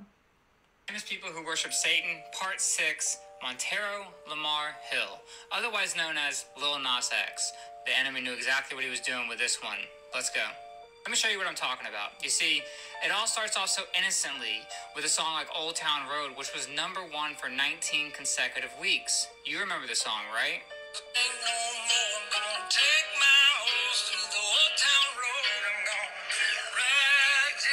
I'm probably gonna get dinged on this one. All of a sudden, this song blows up. And Lil Nas X is now in elementary schools singing it to all the kids, and they're freaking out. They worship this guy all of a sudden. And that's exactly what the enemy wants, because they're going to tune into what he has next. And then what happens? This is what happened. Y'all remember this, right? The shoe with the 666 and the pentagram and the drop of human blood. The reference to Luke 10:18 where Satan fell down from heaven. Yeah, that's pretty bad, right? But it actually gets worse. Because the next song released after this whole shoe debacle was called Call Me By Your Name. And this song was extremely satanic. It references the Garden of Eden and the serpent's there. He ends up licking the serpent, pole dancing into hell, Hades, whatever's going on, because this is completely unbiblical because Satan's down there, which is not in the Bible, but that's a whole nother discussion. But then he ends up choking, actually gives Satan a lap dance, chokes him, takes the horns off of his head, and then he becomes this. If you watch my Billie Eilish video, you recognize this very well. This is the fallen angels. It's what they do. They speak through music, and they've been doing it for a very long time. Now, remember what we discussed in the beginning. Who's watching all these videos? Who's worshiping this man now? It's all of those children that were brought in by what seemed like an innocent song. And that's what the enemy does. He's sneaky. He tricks us. And as parents, we have to be armed and ready and understand what he's doing and how he works, because he prowls around seeking to devour us. That's why I'm doing these videos. We've got to understand how he works. We need to pray for Lil Nas X, no doubt about it. We've got a lot more to cover. I'll see you all in the next one. Yeah, and then he went on to make that video where he was mocking Christ being a androgynous Jesus. Did y'all see that one? And he was another one like, oh, I've converted, I've seen the light, and here's my new video, and he's, you know, sexy androgynous Christ. R.I.P. my arm. It's okay. We're doing a marathon. Is the eclipse over? Is the danger over? Are we out of the woods yet? Are we done with our snacks and fear? I haven't even gotten to the sweet popcorn yet. Let's try it.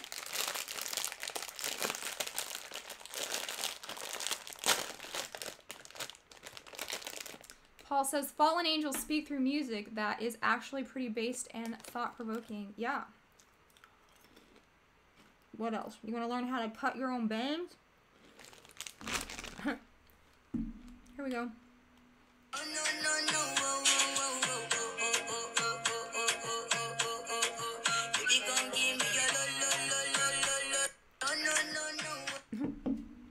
This lady always has like the most coolest tips on how to cut your own hair, but her hair's already like gorgeous. So it's like step one, have beautiful hair.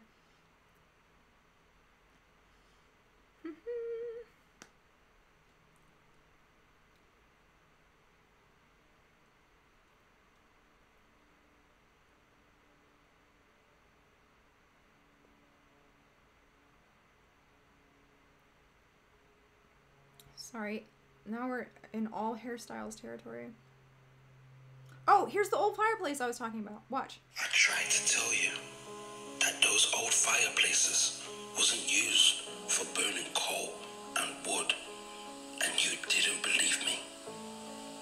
But when I say I got your ass, oh, I've got your ass. So, this is how the fireplace used to work. There would be a metal plate at the back of the firebox which would reflect infrared rays when the fireplace was heated up.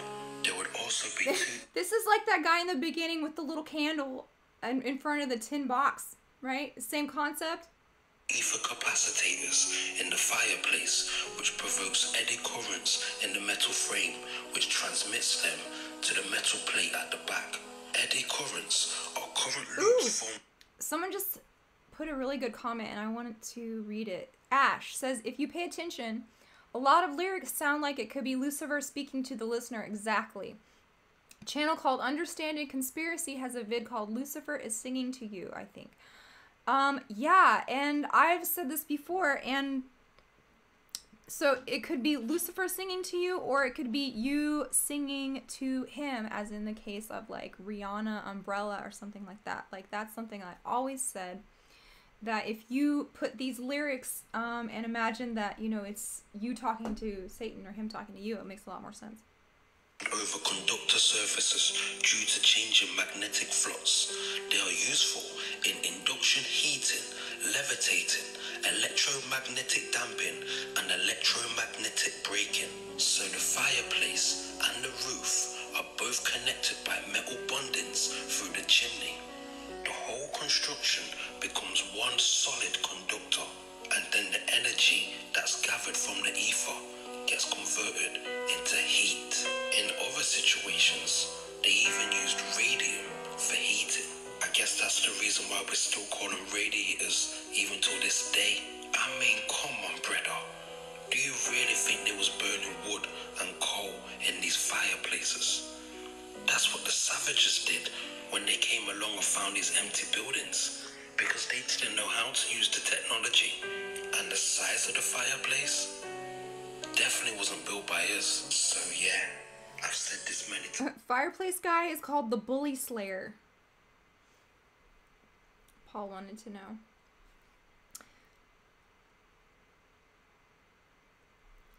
Yeah, and so they're talking about Understanding Conspiracy, Paul Staub's channel. It's all about the Nephilim clowns. I watched that. That was pretty good.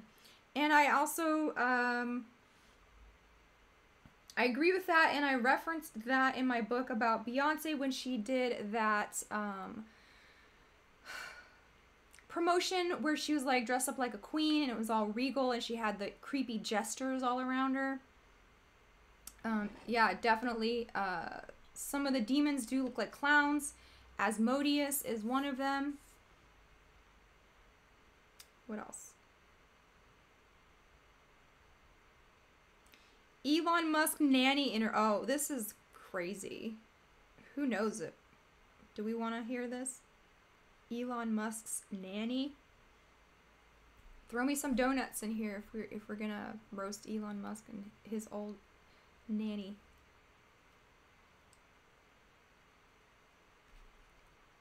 Gabriel's here. What's up, man? Thank you. My Eclipse goggles. Yeah, they're trippy, man. We're good now, though. I think the danger has passed. Dragon cicadas did not consume us. Where did they even come out? Y'all are supposed to be reporting in from your location all of the weird things happening. What's this?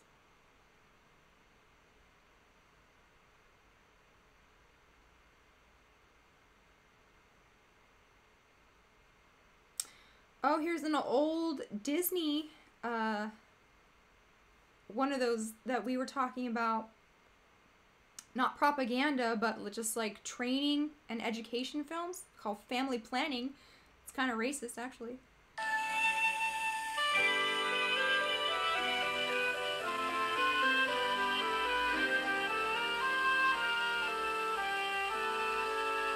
The family of man is increasing at an astonishing rate, almost doubling every generation.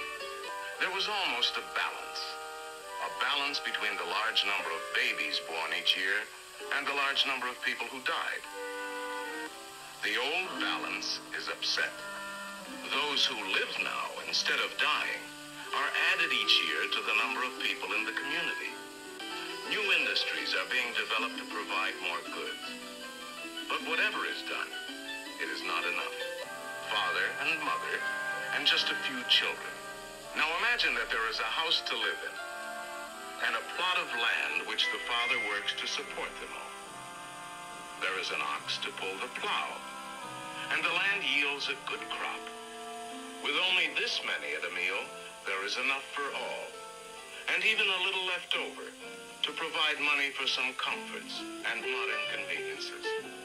The mother doesn't have to work too hard and stays healthy and happy. The children, too, are healthy and happy and go to school to gain an education. Even with modest resources, this family is doing well. But now let's paint another picture of this family and suppose that in time, more and more children are born. But let us also suppose that the house and the plot of land remain the same.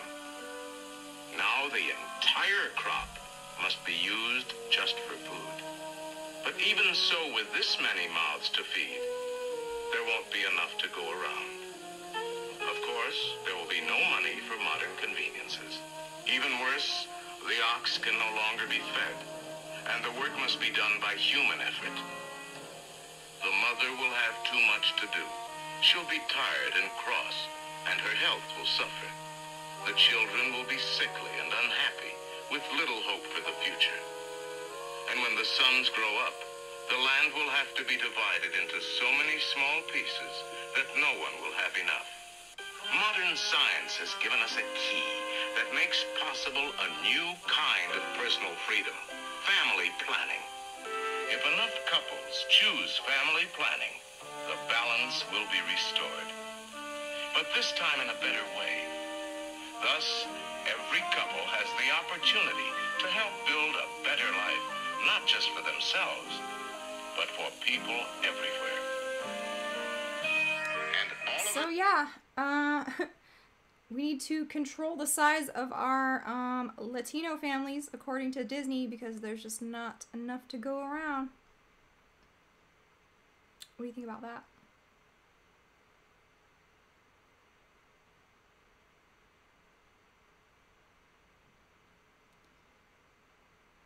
Here's some more Balenciaga.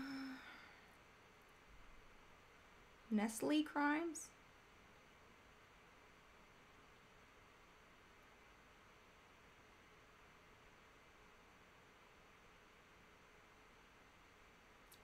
Something about Jared Leto. Okay, let's click that. Oh, no sound. Okay. How about... This just says, wow. What is this? So as I mentioned to you earlier, they'll perform these rituals in public in front of lots and lots of eyes. So pay attention here. This is the Barcelona 1992 Olympic Games opening ceremony. And we'll see this ship right here, and it's actually floating on a sea of cells. Now look at what they're bringing into this sea of cells. A virus.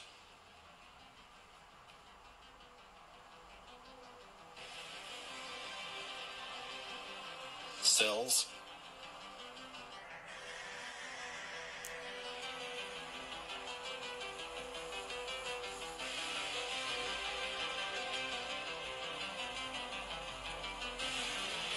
Mankind are a ship of fools on this sea of cells. And there's the virus. But wait, it gets crazier.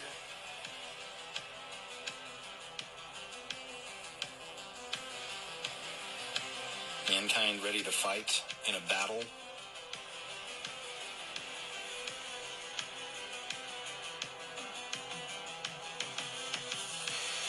Now take a look at this. Look at this killer cell right here. You'll get a better picture of it here in a moment, but it's made of dead humans.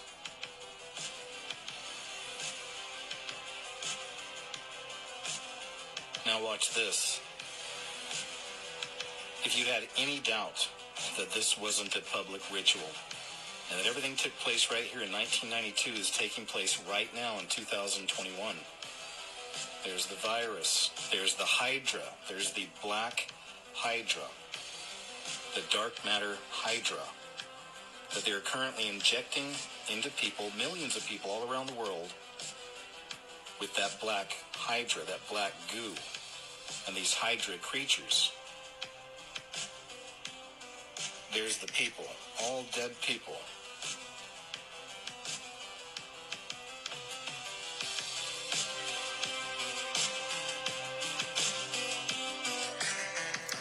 So, I recognize that voice. That's KJ from Scariest Movie Ever.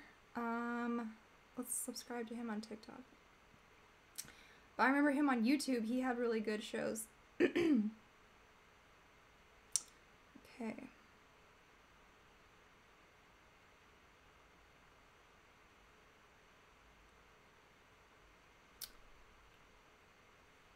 NMN versus NAD. Okay. Hollywood is Babylon. How about that? What if the 1947 Babylon working actually manifested Babylon? Not the horror Babylon, but like Hollywood Babylon. If you don't know what the Babylon working is, it was a series of sex magic rituals done in 1947 in the middle of the desert by Jack Parsons, a NASA rocket guy, and Scientology founder L. Ron Hubbard. Scientology has its hands in Hollywood, too. Tom Cruise, John Travolta. After the 1947 Babylon working, the 1948 Supreme Court decision, the United States versus Paramount Pictures, ended the golden age in Hollywood, shifting everything and giving control to the government over who and what and where and why and when Hollywood could work. Then, in 1948, was the Hollywood blacklist, where certain producers and directors were just cancel cultured. People that practiced magic, like the ancient druids, would use bark and sticks from the holly tree to cast their spells. Hollywood? Is it a giant spell? Like a big magic wand? Movies are kind of like spell casting. A medium projected through a black box, channeling stories filled with emotions and agenda, advertising, marketing, onto a big black screen. Black boxes are used in magic. This is mind programming at its finest. Sit down, disassociate, watch a movie, and let us push our programming in. Like the Whore of Babylon. She'll seduce you. Is Hollywood just a magic spell called? So, yeah. This is what I talk about in my live talk, and if you are just joining from Jim Bob, welcome. Thank you for riding the nub wave of our content creators. And I think the danger is over. I think we're out of the woods. I did not look at the eclipse. I kept my super duper steampunk goggles on. And it's funny because like the town where I live, they're really into steampunk for some reason. So there's like at least 3 or 4 steampunk gear stores here. So that's pretty funny. And welcome Logan. What's up? Logan gives $20. I can't see. Oh yeah, says Nubwave never dies. Love it. Love Wave. We love the nubs. We are doing random TikToks. We were talking about the eclipse. We were talking about Nala the Ninja. And now we are just in my old TikTok folder looking at all my saved TikToks because they might take it away soon. They just voted on it and they did not, they haven't banned it yet, but they're trying. So we're trying to get as many TikToks in our system as we can. So these are random. They're in no particular order. Some are goofy, some are serious, some are personal to me. There's a lot of hairstyles in here. There's a lot of recipes. Maybe we can mix it up, but we are having fun. Now we're at 2:38 chatters. We've got more nubs and donuts that I know what to do with. Let's check our donuts. We're good over here. Should we continue? How about Justin Timberlake releases demonic music video? Oh, okay, so this is brand new. And our good friend Courtney Turner sent me this. They were in the bookstore and they found this book that was $500. And it's called Demons of the Flesh, The Complete Guide to Left-Hand Path Sex Magic. $500. Now, we're not going to spend any money on that, but I did ask her to have them take it out of the cupboard and maybe take some pictures of it. So she snapped a couple pages as secretly as she could. And here is one of the pages. Let me see if I can read this. It's really gross, you guys. Hold on.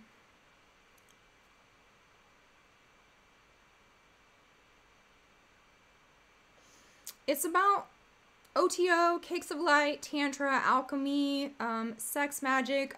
It is talking about Tibetan stuff. So this is why they want all the girls doing yoga and in yoga pants, because they are following this left-hand path of Tantra. And here's an excerpt from this book. Now, this is going to be gross, so if you're a kid or if you are squeamish or if you don't want to hear this, then you can mute it and go away and come back. If you're new here from Jim Bob, I apologize. This is your first introduction, but this is what we are dealing with in the Aeon of Horus. This is from the book. It says, The Palace of Shit and the Eye of Horus. So you've seen a lot of the celebrities doing the one eye, and they've linked it to the Eye of Horus. They're talking about SPERM and blood cakes of light that they eat in their ritual. The ingredients required for Crowley's private celebration of Thelemic Eucharist is even more of an acquired taste. In his magical record of the beast, dating from 1920, okay, so why is this relevant to today? Because today was the day that they channeled the Book of the Law, April 8th, 1904, came through his wife, Rose Kelly, and he did she dictated what the demon was telling her, and he wrote it down, and that became the Book of the Law, which is the handbook for the 20th century paganism. And so what they are doing is anything that is disgusting. This is also part of the rites of Kali, which they worship. He says, in the magical record of the beast, dating from 1920, he writes that in my mass, the host is of excrement that I consume in awe and adoration. So they're literally eating poo. Okay? The pee-pee and the poo-poo.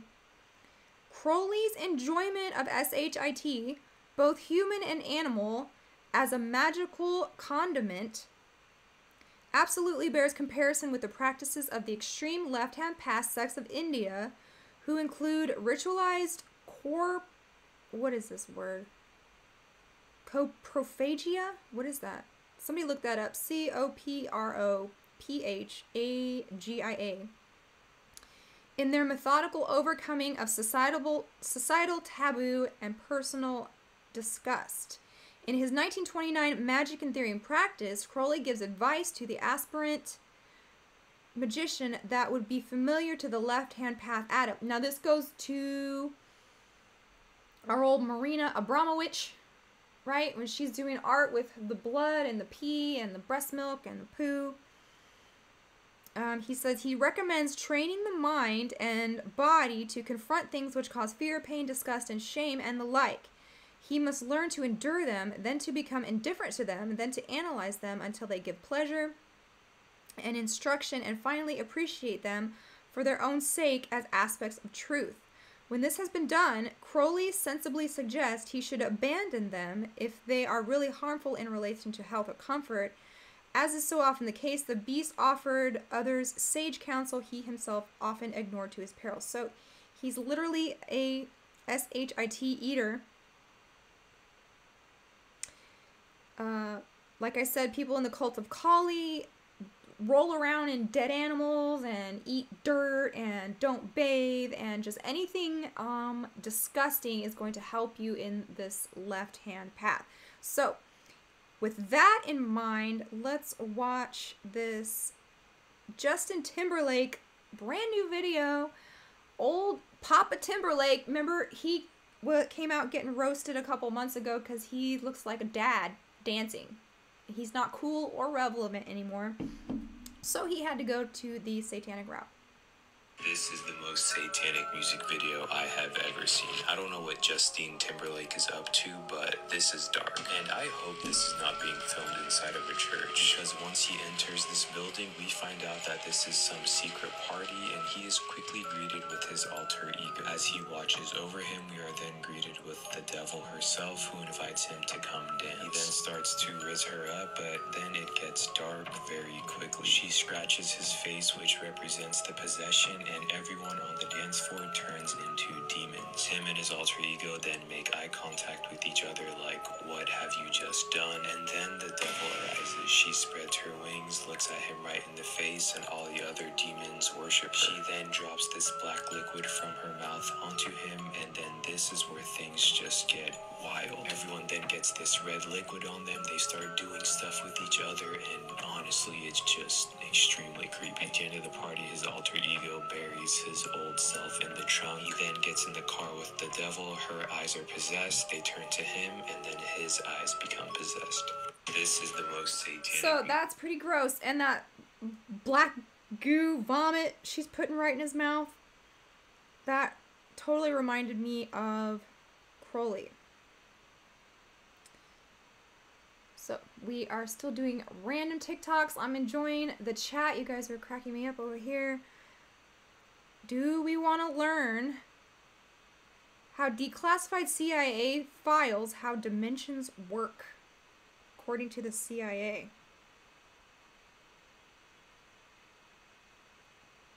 Yes or no? I will give $10,000 to anybody that can prove me wrong here. I promise you won't. So I'm reading through old CIA files. Here's a good starter. Is just the CIA basically, in their words, not mine, showing that a brainwave can turn into a particle just like a radio wave turns into a photon. Turns out this explains the whole universe, far beyond most people's comprehension. I'm going to explain it in my best layman's terms. Stick around for maybe 2 minutes, and this will make way too much sense. So to start, I was reading a declassified document on warp drives. That's weird. Basically, bending space in one way and at a higher point another causes space and time to move around you. Those don't seem really interlinked yet until you start understanding that space and time is its own dimension. And you look at some of their summaries of this, and this was written in the 80s. It was a concept, but it's talking about the Large Hadron Collider, like what CERN does. Ooh. Has anyone checked up on CERN lately? What happened when they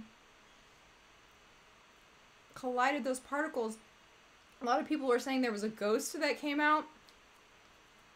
I mean, I've seen so many articles on CERN people saying that their collider is haunted. Like, there's a specter in there. It's weird.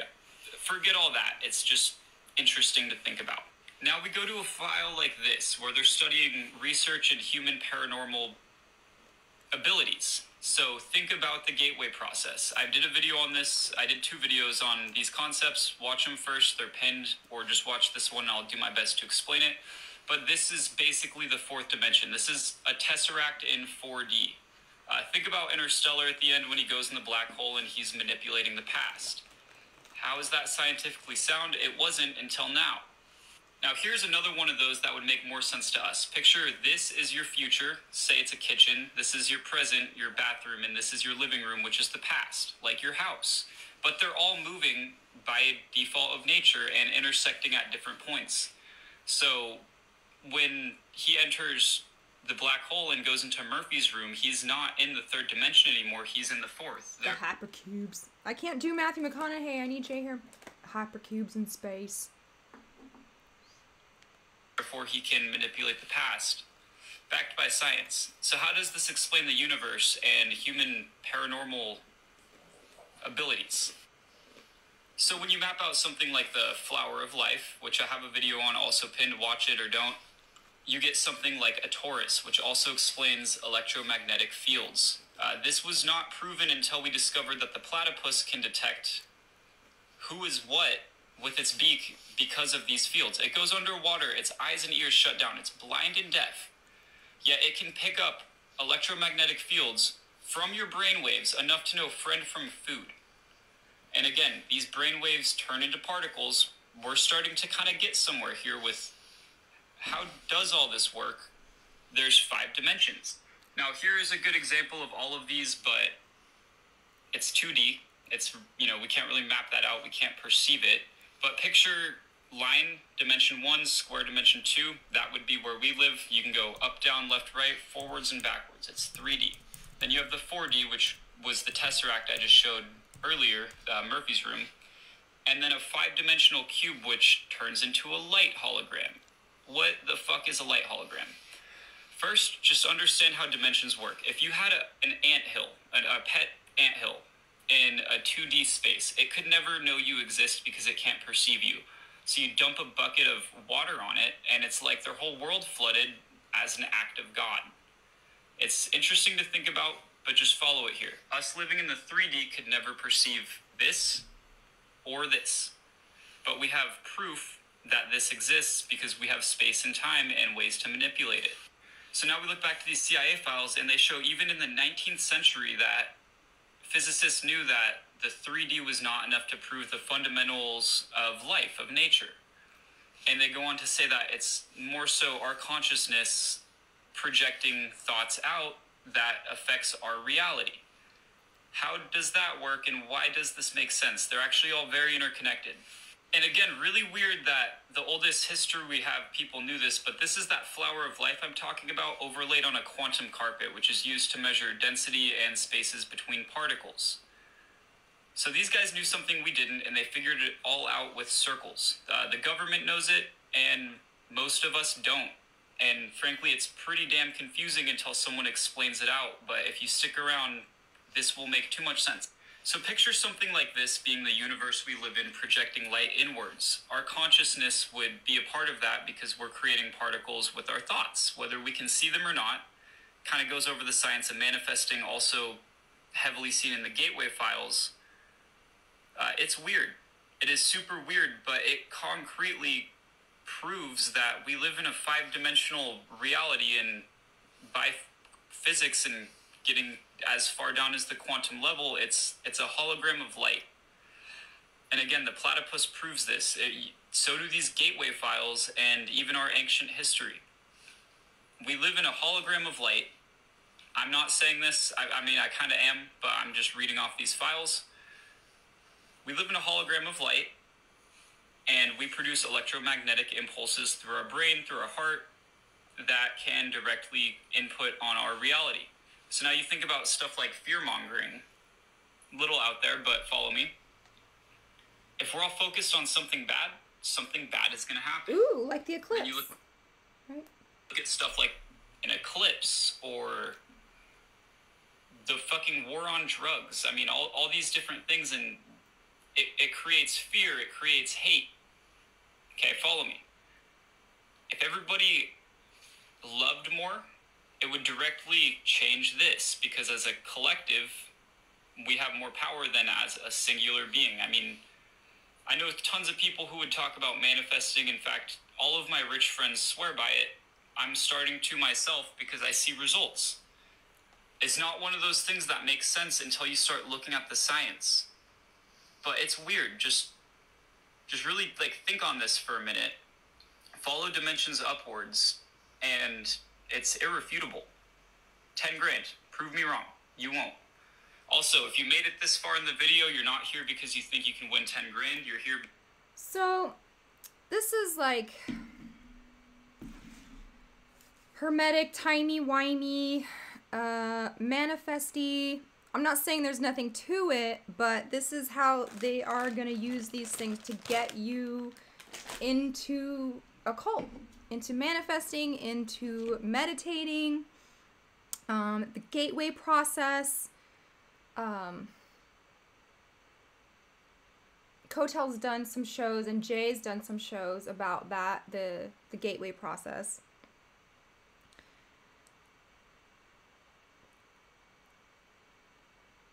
Oh, did you guys hear about the mothership? It may sound straight out of a movie, but the Pentagon and a Harvard scientist have collaborated on a new draft report questioning if we're alone in the universe and whether we've already seen evidence of life beyond Earth. Here's Gotti Schwartz. Move over, Chinese spy balloon, or whatever else U.S. fighter jet shot down last month. Tonight, out of Harvard University, a draft paper about mysterious flying objects sounding almost like science fiction. I think it's very likely that we are not the most intelligent civilization that ever existed.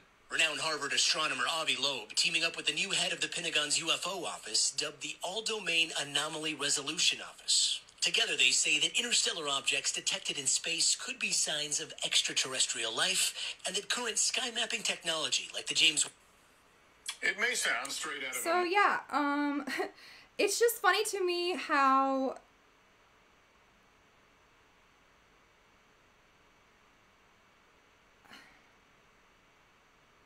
they keep on rolling out the alien stuff, and nobody really cares. Like, we can't afford groceries. You think we're going to care about the mothership? Like, it could be, you know, not that I'm saying aliens are invading, but something could be happening, and people just do not give a crap because they can't even, like, support themselves, and there's too much happening in the real world for this woo-woo stuff to be of any interest to anybody anymore.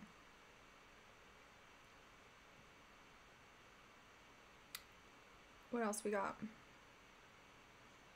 Ooh, you want to see an elephant make a painting?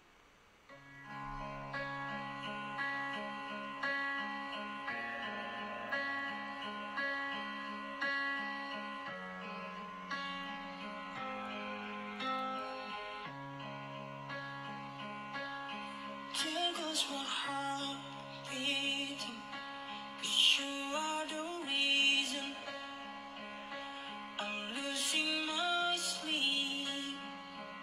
Please come back now. There goes my mind racing.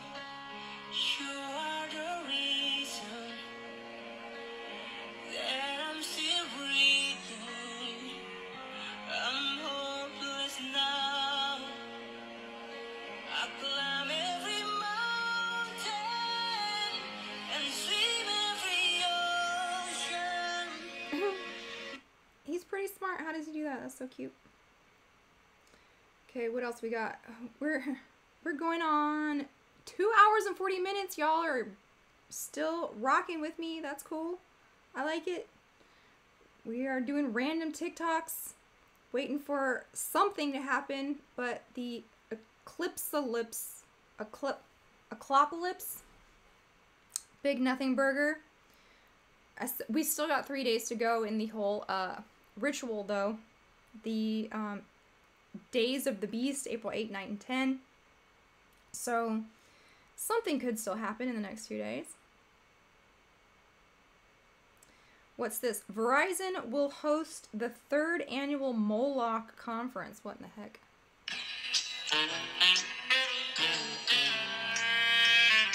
Oh, they're not going to talk. Okay, so the Moloch conference. What is this?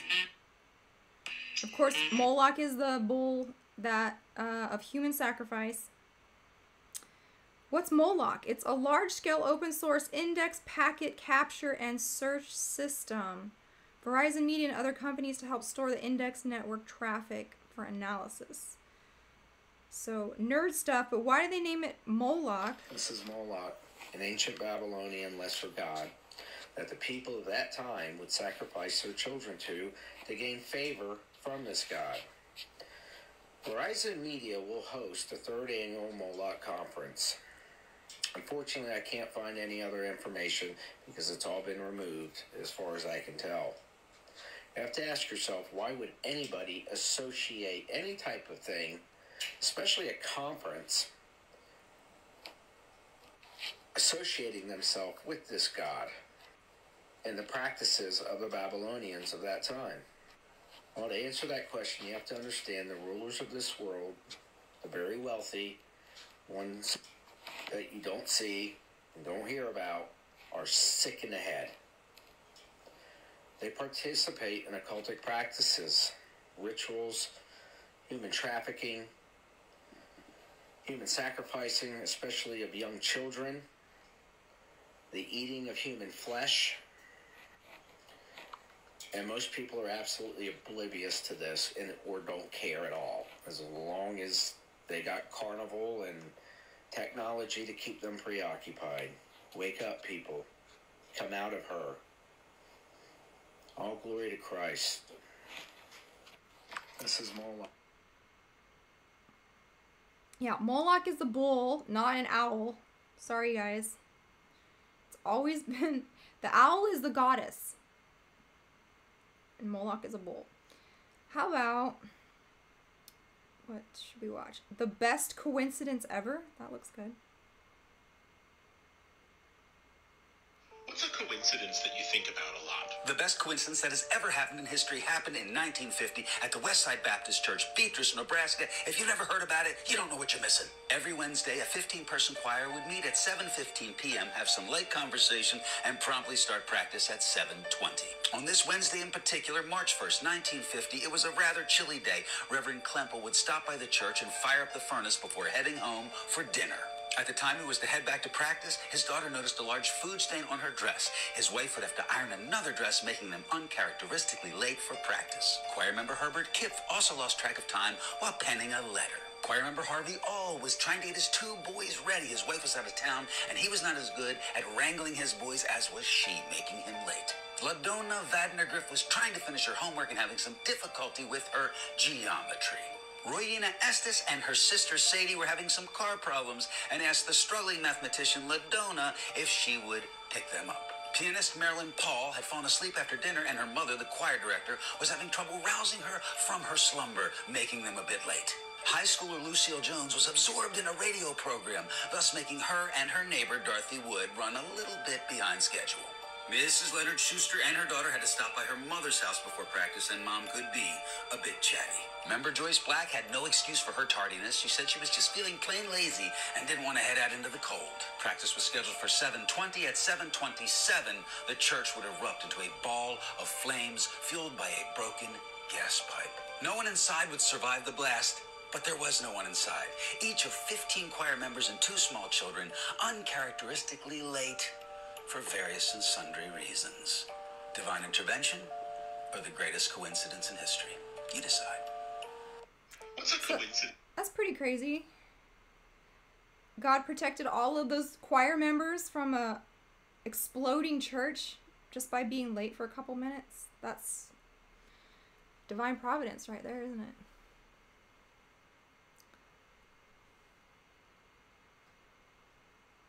How about...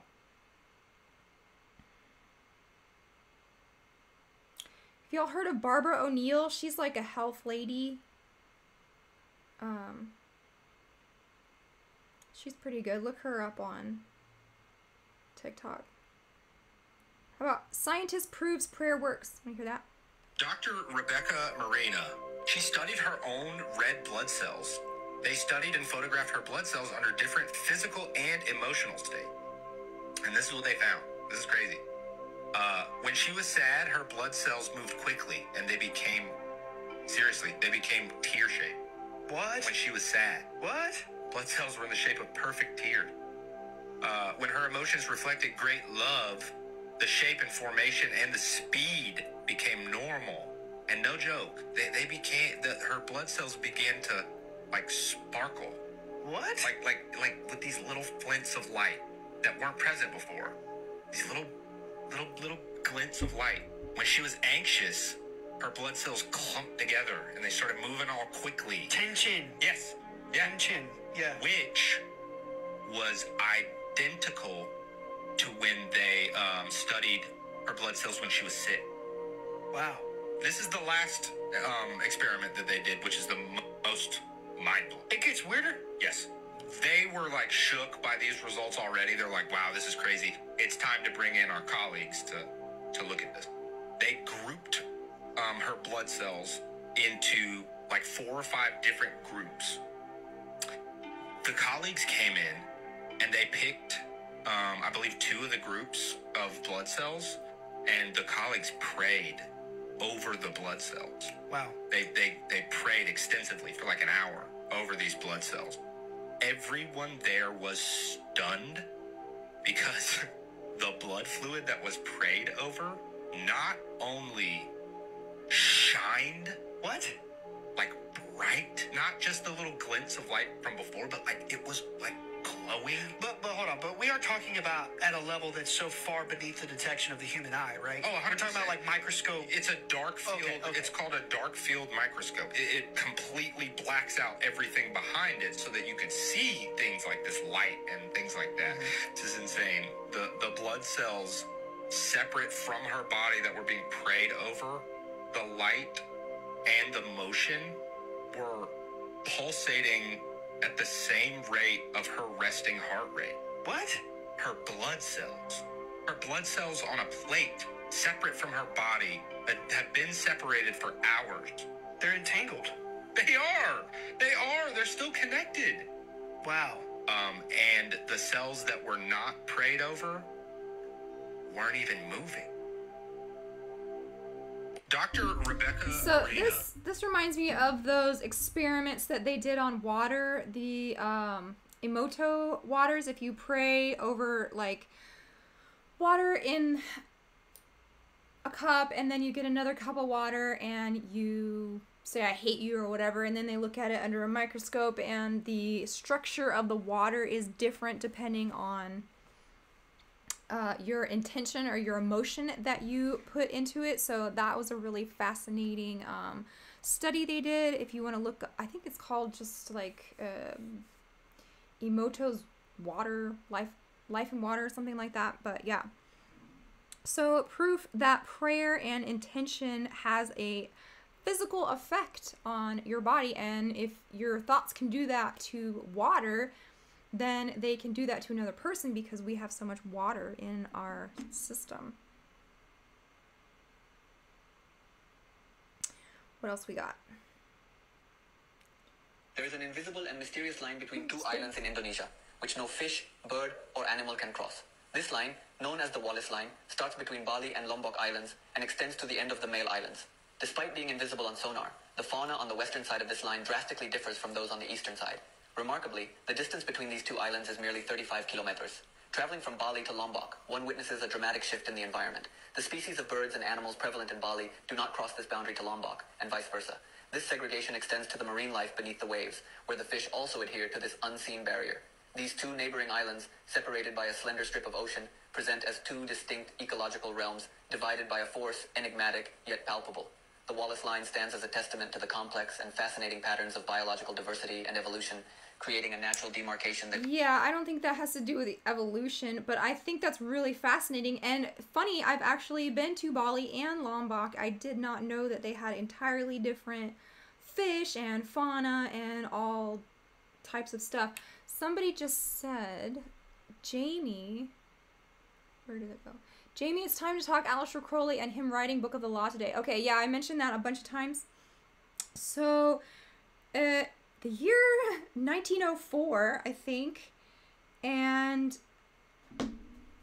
Aleister Crowley is on his honeymoon in Egypt, and they go to the Egyptian Museum, and they find this stela, and he called it the Stela of Revealing, because it was some kind of, oh, why did he call it that? I'll have to look at my notes again. Anyway, so they find this special stela, and it has the mark of the beast on it, the O and the X, and they get back to the hotel, and his wife, Rose Kelly, is feeling weird, and she's like saying weird things, and he's like, she doesn't know magic. How does she know all of these Egyptian gods and goddesses and like magic stuff? So he just kind of like starts writing down things that she's saying. She goes into a trance, and she starts talking, and he is writing down what she's saying, and this becomes the Book of the Law, or the Liber Valigus. And this is pretty much the Bible of the 21st century. And so the motto from that book was, do without will shall be the whole of the law. You've got things that grow out of that, the OTO, which we talk about all the time. So many celebrities are in the OTO. Jay-Z is one of them. He's been seen with his gear that says do without will. Rachel just sent me this picture a couple days ago and asked me, she says, is there any symbolism here worth noting, or is it just gross and weird and for the purpose? Oh, all that happened on April 8th, by the way. April 8th, 9, and 10 is when he is transcribing what Rose is saying in a trance by a demon. So Rachel says, is there symbolism here with, who is this? Is this, I don't know. Oh, Cardi B. Okay. So here's Cardi B. Recent Instagram. Cardi B. And you see she's got dove pasties on her boobies. She's got doves holding up her veil or whatever she's wearing. She's got a dove on her head. Okay. So I told Rachel, I'd say go look into the white dove of the OTO. This is the OTO sigil. You've got the Eye of Horus. You've got the white dove, which symbolizes the goddess. And you've got that cup with what they call the starfire in it, or what we were just reading about. Excrement, blood, menstrual blood, semen, poo, whatever bodily fluids that these freaking people use. But yeah, so the white dove is definitely part of this ritual magic. And Beyonce's video that I talk about where the white dove appears and makes her levitate off the bed is called Sweet Dreams. So this is part of the sex magic. And also the dove in Latin is called columb, or the column.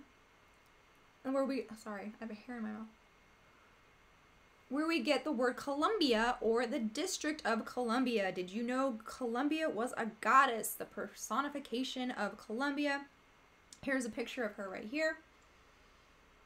The goddess of America. And we are going to cover that when I do Secret Architecture of Washington, D.C.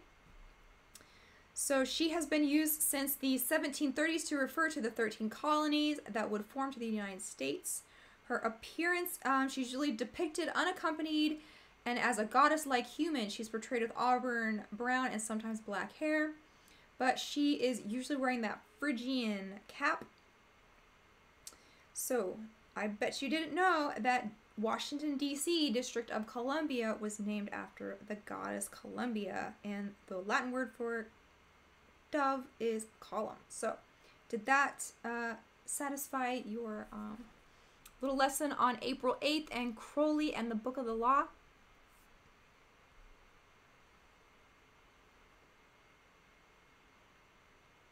Let's go back to TikTok. We're going on 2 hours. Maybe let's go just a couple more talks because my arms are getting tired, but I love how you all are hanging in there. You're having fun in the chat. We are eating popcorn. I'm kind of sick of popcorn right now, actually. But we've got our donuts. Let's check our donut patch. Good over there. And we just found out that there is a invisible line between Bali, Indonesia, and Lombok that has totally different fish and fauna, flora and fauna. It's called the Wallace Line. There's also a weird line between the Atlantic and the Pacific, where the waters, one is like saltier than the other and they don't mix. That's like super creepy. Okay, what else we got? Who's this guy? This is, I don't know what he's gonna say. The worst people in this world, in my experience, I've seen this over and over again, and I know you know these names.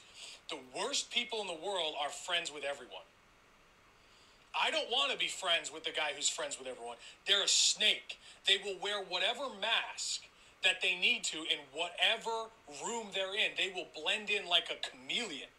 And that is the worst kind of human being. They have no spine. They have no soul. The friend to all is a friend to none. So beware of that person in your life where they're friends with everybody, playing both sides. That's the worst person in the world. I tend to agree with that. I mean, you have to take sides sometimes because there is such a thing as right and wrong. And somebody who's going to always just like waver on the precipice of I don't want to get involved or I don't want to make any decisions or hurt anybody's feelings. It's just like you gotta pick a side, man. Otherwise, you're just on your own side. Okay. Oh, this is cute. Watch this. Kita bikin romantis, bikin paling romantis, sambil bermain mata.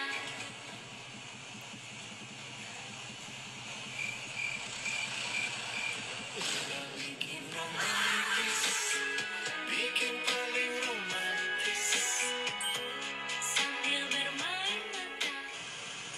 Kita bikin romantis, bikin paling romantis, sambil bermain mata. Tuan ke hati-hati. I would love to like roll up beside an otter in a car. That would be so cute.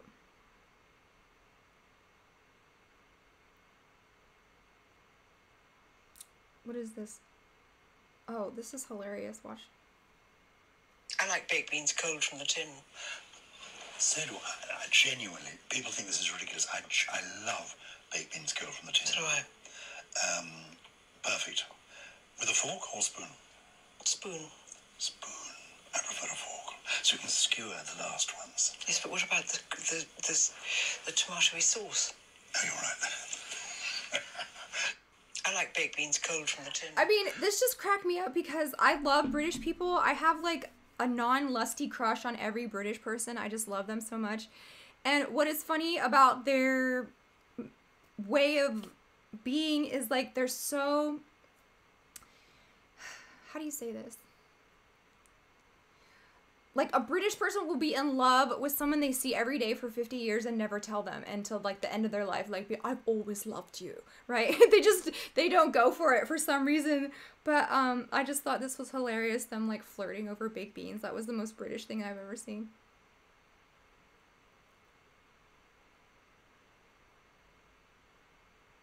Ooh, here's Madonna in concert. This is creepy.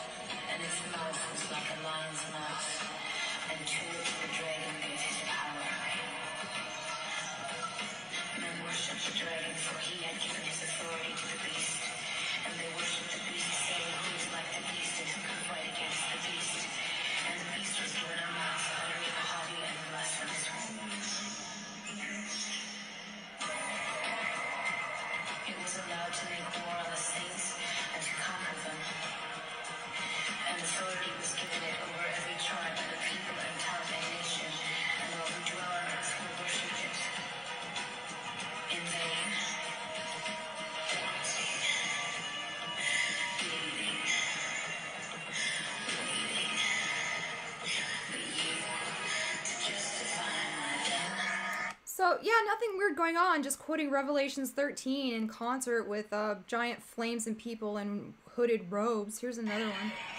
Madonna in Dallas.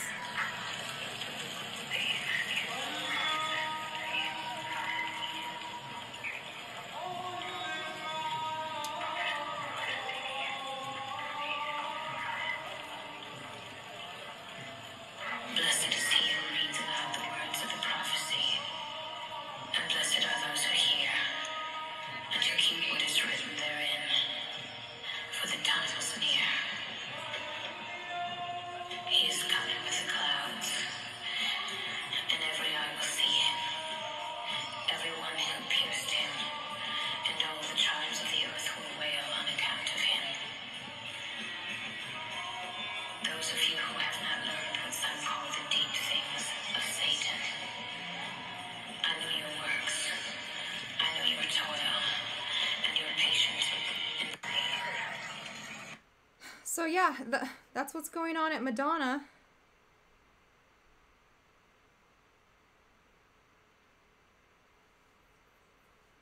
Just Scarlet Woman things. Oh, have you heard Beyonce is under suspicion now because one of her country songs talks about killing someone, and all these TikTok sleuths have put together that it might have been a mistress of Jay-Z, and then maybe Blue Ivy is not their daughter because that was the time where she had that bump that deflated when she sat down. So, stuff's getting weird, part infinity.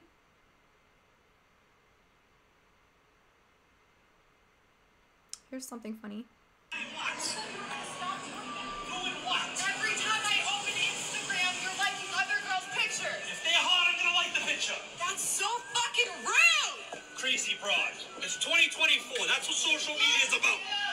Fuck you too. So this is just a something that somebody caught on the street in Boston, and isn't that every couple's fight nowadays because of things like OF and Instagram and all of that? Like, liking those pictures is pretty disrespectful if you are in a relationship, because why are you liking them?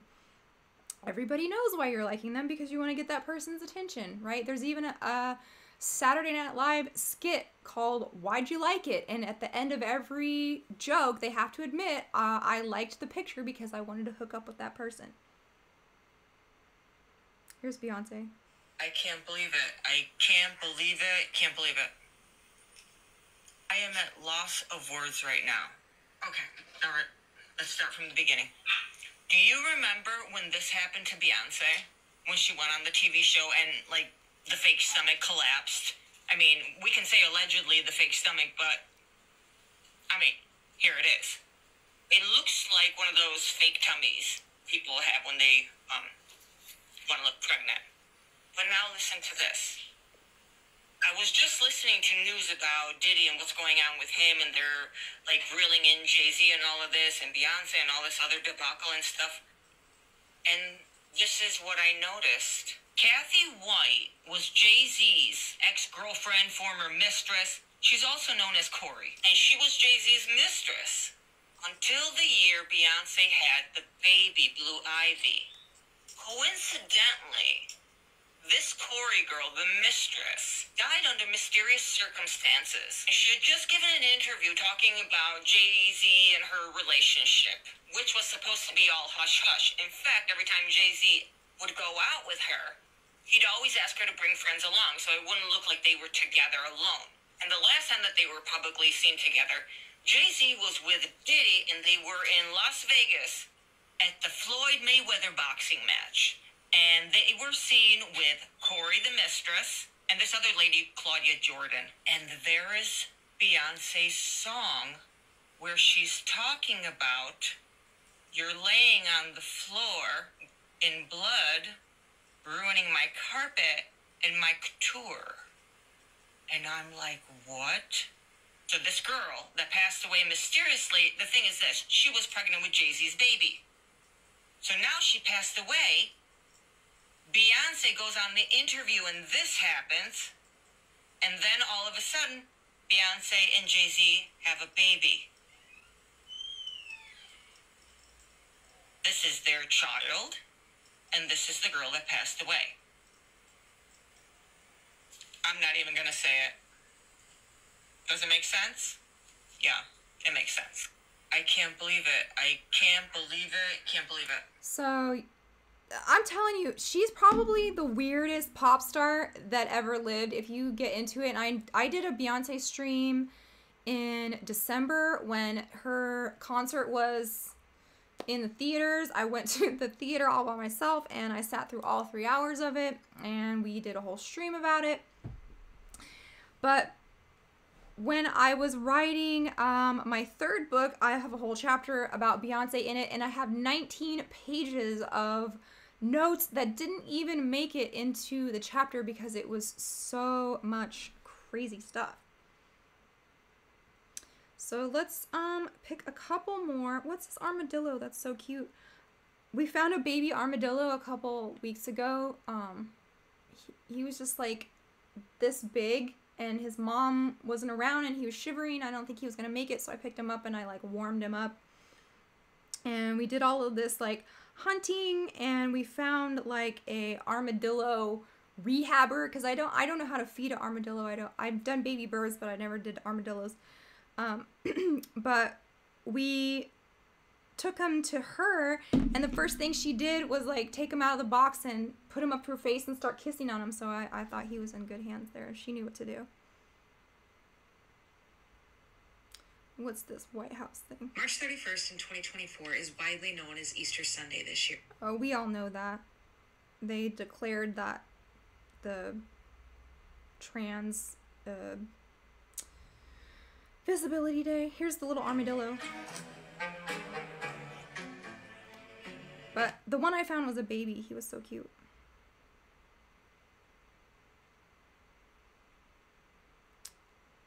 Let's see. Let's do a couple more and then we will call it a day because I think we're all going to make it. I think the danger is over. Let's see. What do we want to hear about? Sneakers suggestions? No, you don't care. Usher, meh. J-Lo, she's a joke now. Oh no, what is...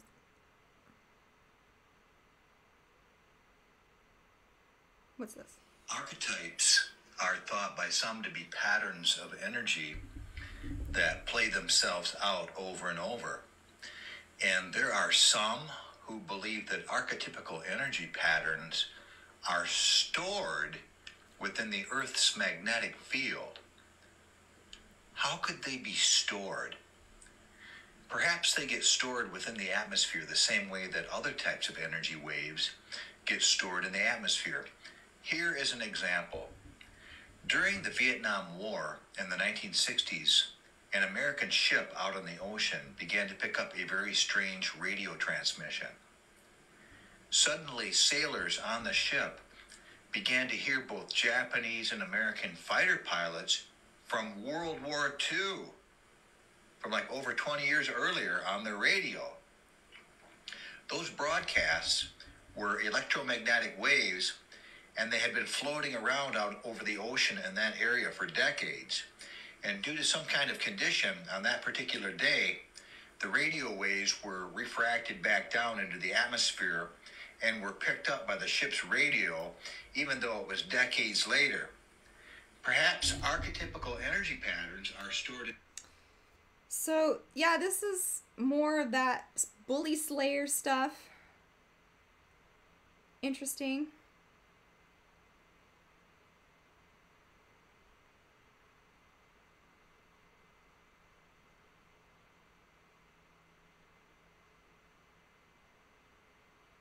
What happened to Princess Kate, man?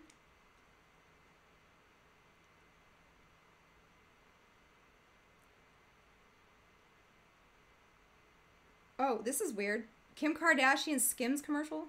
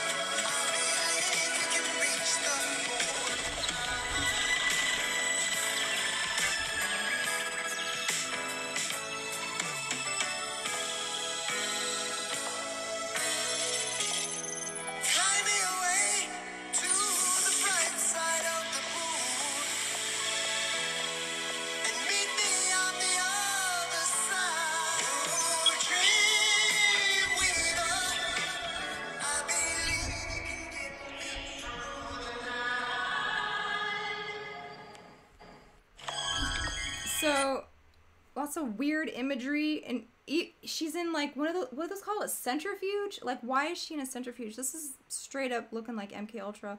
Welcome Clint, welcome Chase. We're about done. Glad you could make it. Just kidding. I like you guys. What would you like to see? We are looking at all my old TikToks. Oh, this is weird. Oh, I have to... Okay, so it says Mark Twain's passion for collecting young girls who he nicknamed Angelfish for his aquarium club. So, can we put Mark Twain in our creeper files? Probably. Who else is in there? Lewis Carroll, P. Diddy, all these guys. So Mark Twain collected young girls who he nicknamed Angelfish for his aquarium club. Beginning in 1908, he established the aquarium club, a members-only organization consisting of himself and 13 girls below the age of 16. He called them his Angelfish. Twain was 72 years old.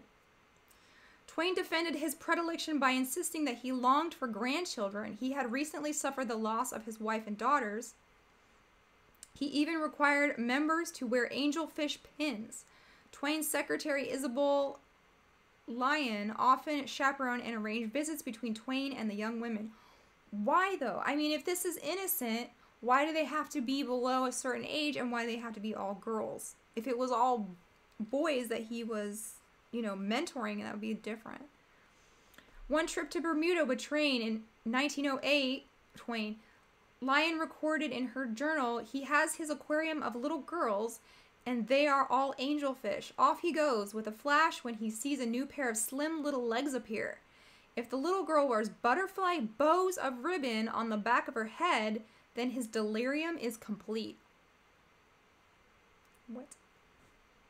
Twain drafted a constitution for the aquarium club which required the girls to wear their badge and their head ribbons, and noted that none above school age is permitted in the club. Twain referred to himself as the Admiral and required the girls to write to him once every 3 months at the very minimum. If the girls didn't write often enough, Twain demoted them from active members to honorary members with reproaches. When Twain moved into his Connecticut home in 1908, he built a special room in the house for visits with the girls. He also chose to call the house Innocence at Home because he hoped to host many young girls. Most of the girls were from prominent wealthy families. To the parents, it was an honor that Twain took such an interest in their children. Twain's daughter Clara disapproved of the club. She objected to her father's letters from teenage girls. His involvement and interest in the club dipped in the final years before his death in 1910. His surviving letters indicate a change in tone as he complained the girls were growing up too fast and he was not particularly keen on hearing about their boyfriends. What? So, Jamie ruins anything and everything. I just ruined Mark Twain for you all. Sorry. Okay, what is this? Well, since Clint just got here and since Chase just got here, we can't stop now. Even though my arm's getting tired. Lots of people have said goodnight.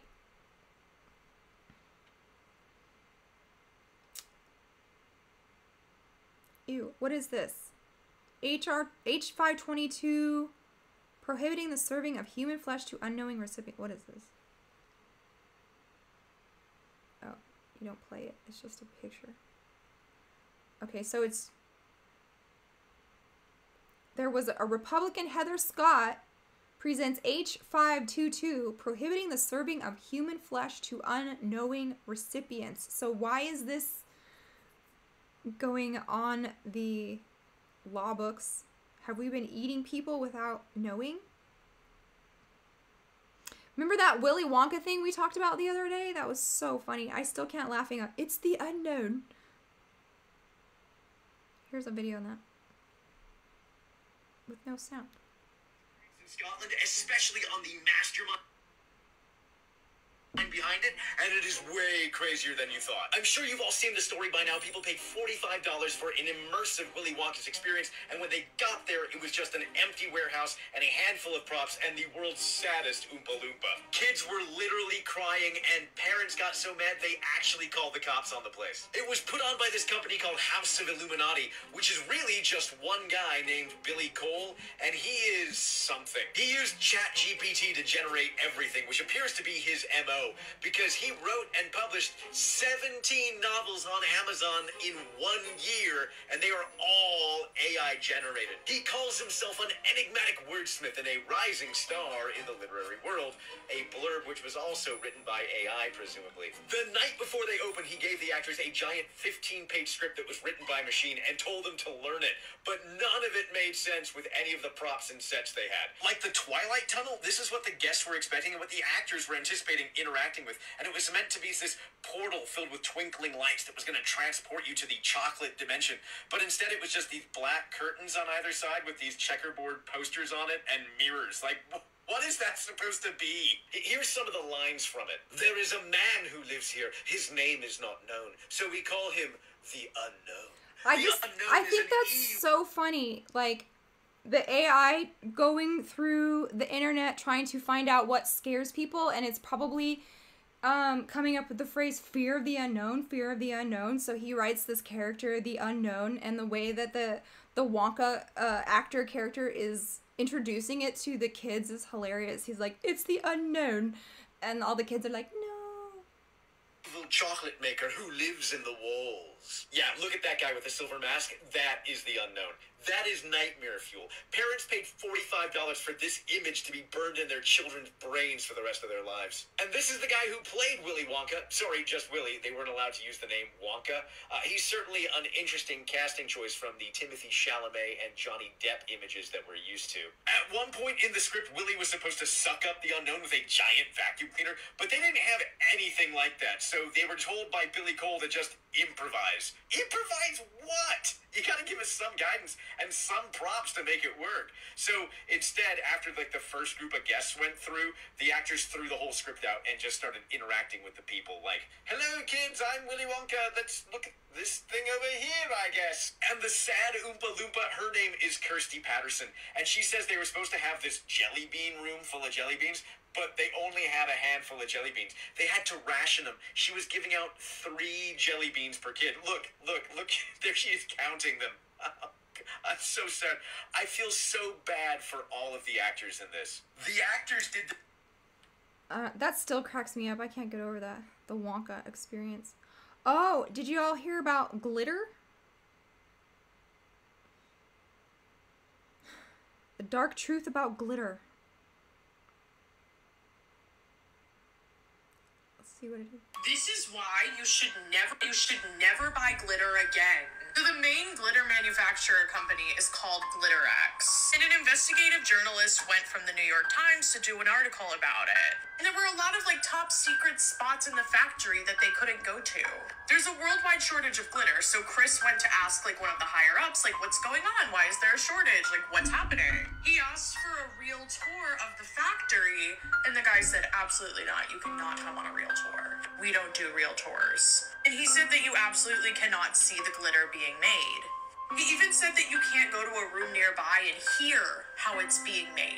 He said that even like the companies that are their main clientele don't have access to these rooms and are not allowed to know exactly how the glitter is being made. But like, it's really suspicious that no one is even allowed to hear it being made. Now, the company that is the largest consumer for glitter was asked what it is, and she said, I can't even tell you.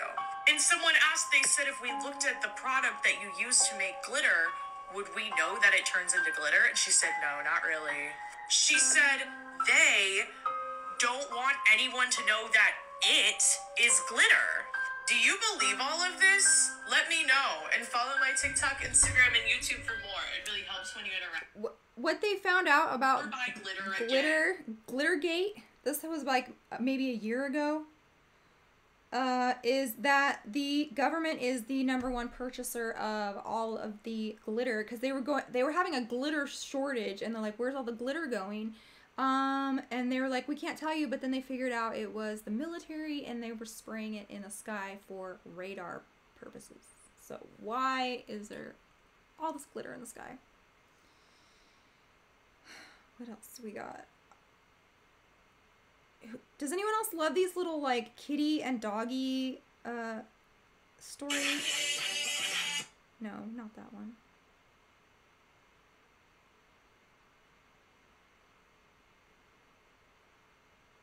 What is this? It turns out billionaires, politicians, and economists really have just been gaslighting us for the last 3 years. Yesterday, an explosive economics report was released by a think tank out of DC confirming what you and I and everyday Americans have been screaming from the rooftops for the past 3 years. That these record high price increases that we've experienced in everything from gasoline, lumber, poultry, eggs, and diapers haven't actually been being driven up by necessities, supply chain issues, COVID recovery, or labor shortages. No. It turns out that 53% of all price increases that have quite literally bankrupted middle America have now in fact been confirmed to have been driven by one singular thing: billionaire corporate greed and their record and relentless pursuit of profits. It's as vulgar as it sounds, and I'm sorry to say the outlook doesn't look good, but let's get into this and talk about how we can still fight back and protect our households, our income, and our economy. Let's get into it. Since the start of 2020, the working and middle class of America have experienced the largest strip mining and transfer of wealth from the everyday American to billionaires that has ever been experienced in our nation's history. We've experienced relentless increases on prices on everything from diapers going up 184% to 70% increases in the prices of chicken and poultry and eggs. And despite ever-increasing record profits continuing to be reported as everyday Americans continue to deplete their savings just trying to survive, 67% of Wall Street and political insider economists that have been giving testimony before Congress and quoting for the record in the Wall Street Journal and Bloomberg have consistently stated over and over again, no, price increases haven't been driven by corporate greed. It's a nuanced issue related to supply chain and labor demands and squeeze in the economy. Why? Why have they been saying that? Well, their jobs depend on it. As a result, it's become a widely adopted narrative that companies and consumers have been sharing in the... So, this one's kind of long. Somebody yawned, so we'll move on. But yeah, there is no reason that the prices are going up other than they are doing it on purpose to squeeze out middle class. Ooh, this looks good. If you've just joined us, we are going on 3.5 hours. We are doing TikToks and popcorn, but I'm sick of popcorn. And we talked about the beaver moon and Nala and all the random TikToks that I ever saved since the beginning of my talk days about 2 years ago. And we're just having fun. What is this? Grandma playing the washboard?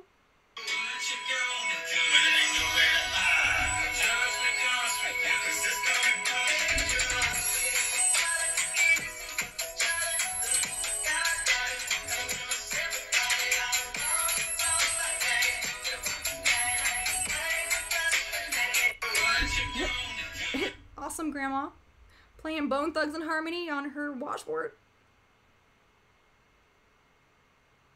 Okay, what do we got? Professor of Religious Studies explains how NASA SpaceX launches our rituals. He was part of the space program. He's really integral into the space program. And he launches, these rockets and works with SpaceX and that type of thing. And what I found out, which he actually did not know, and I pointed it out to him, was that the whole thing was a ritual. The whole thing was ritualized. So they identified certain time periods astronomically when it would be beneficial to launch. And they also had, the rockets had Roman gods on them. And they also had Latin, 1st century Latin, not medieval Latin. It wasn't Catholic Latin. It was basically imperialistic Latin. And so, and everybody had to stay in their own space. Like there was a place where they had to stay. They wore the same clothes for every mission, and they ate the same food. I'm so sorry to interrupt. Are you referring to a SpaceX launch? I missed that. Yeah. Well, not all SpaceX launches, just certain of them with Tyler involved. And so when he would be involved launching these satellites into space, a lot of times they'd be with SpaceX because that's who they used. I see. So they would go, they've been doing this from, it looks like from the 1950s onward, they've been doing this ritual. And they would even have like a chaplain there, and, it was very, it was very ritualized. And so I noticed that, and I asked him about it, and I said, do you know that this is first century Latin that's written on these rockets? And he said, no, I didn't know that. He didn't even know it was Latin. And so we read them, I translated them all, and I said, this says that. And I said, who up there in space is going to be reading this? Like, why would you put that on there? That seems so strange. And he said, well, I imagine it's for them. And I said, okay, who are they? And so he just didn't say anything. So the two questions that occur is, firstly, what did it say? And then also, does this mean that Elon Musk himself is putting those messages there? Like Elon is a believer in ETs and so on? Or is it just one of the staff members? No, this is way before Elon. So it has nothing to do with him. His company is just a company that does the launches to get the satellites up. But he has nothing to do with creating the satellites or of putting the Roman stuff on them. Nothing at all to do with that. That was definitely predates him. So what does it mean, though? What was written on it? Yeah, so to me, it looks like what people have called like exotheology or astrotheology. It's this kind of, well, I call it, it's not a specific religion, but it's a religiosity of people who are involved in the space program. And it's this, it's Roman. The United States kind of considers itself Roman. Look at our, architecture and that type of thing. We're like the new imperial place, right? And so I think that's what it has to do with. They're using the images of gods and goddesses from Rome. And what does the Latin say? Here's something for you to check out. It's they're called patches. And have you seen those patches? Okay, so haha, we don't know, or haha, we know but you don't. Yeah. And so a lot of those are in Latin, and that's where you see, and a lot of those would be on the actual satellites. The images would be on the satellites, and then people who were working the mission, they would get the patch. And so the haha part, was that on the satellite, or that was just on the patch? Usually you just have the god or goddess in the image, like the dragon or something like that, on the satellite with the Latin phrase that accompanies it. And the Latin phrases are different for each launch.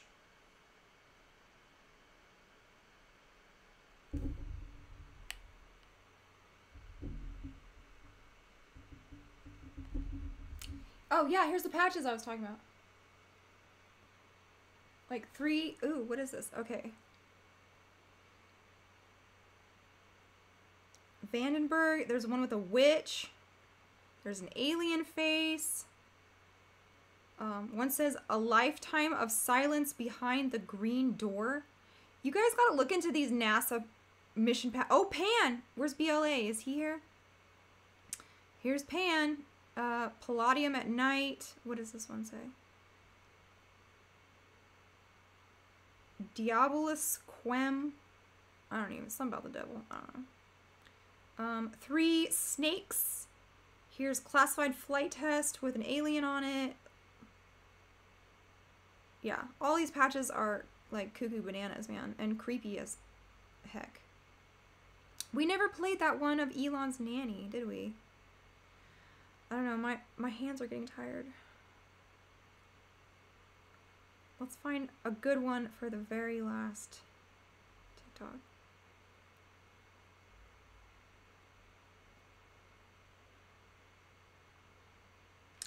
Medieval Bible contains image of the universe. I'm going to end with that one.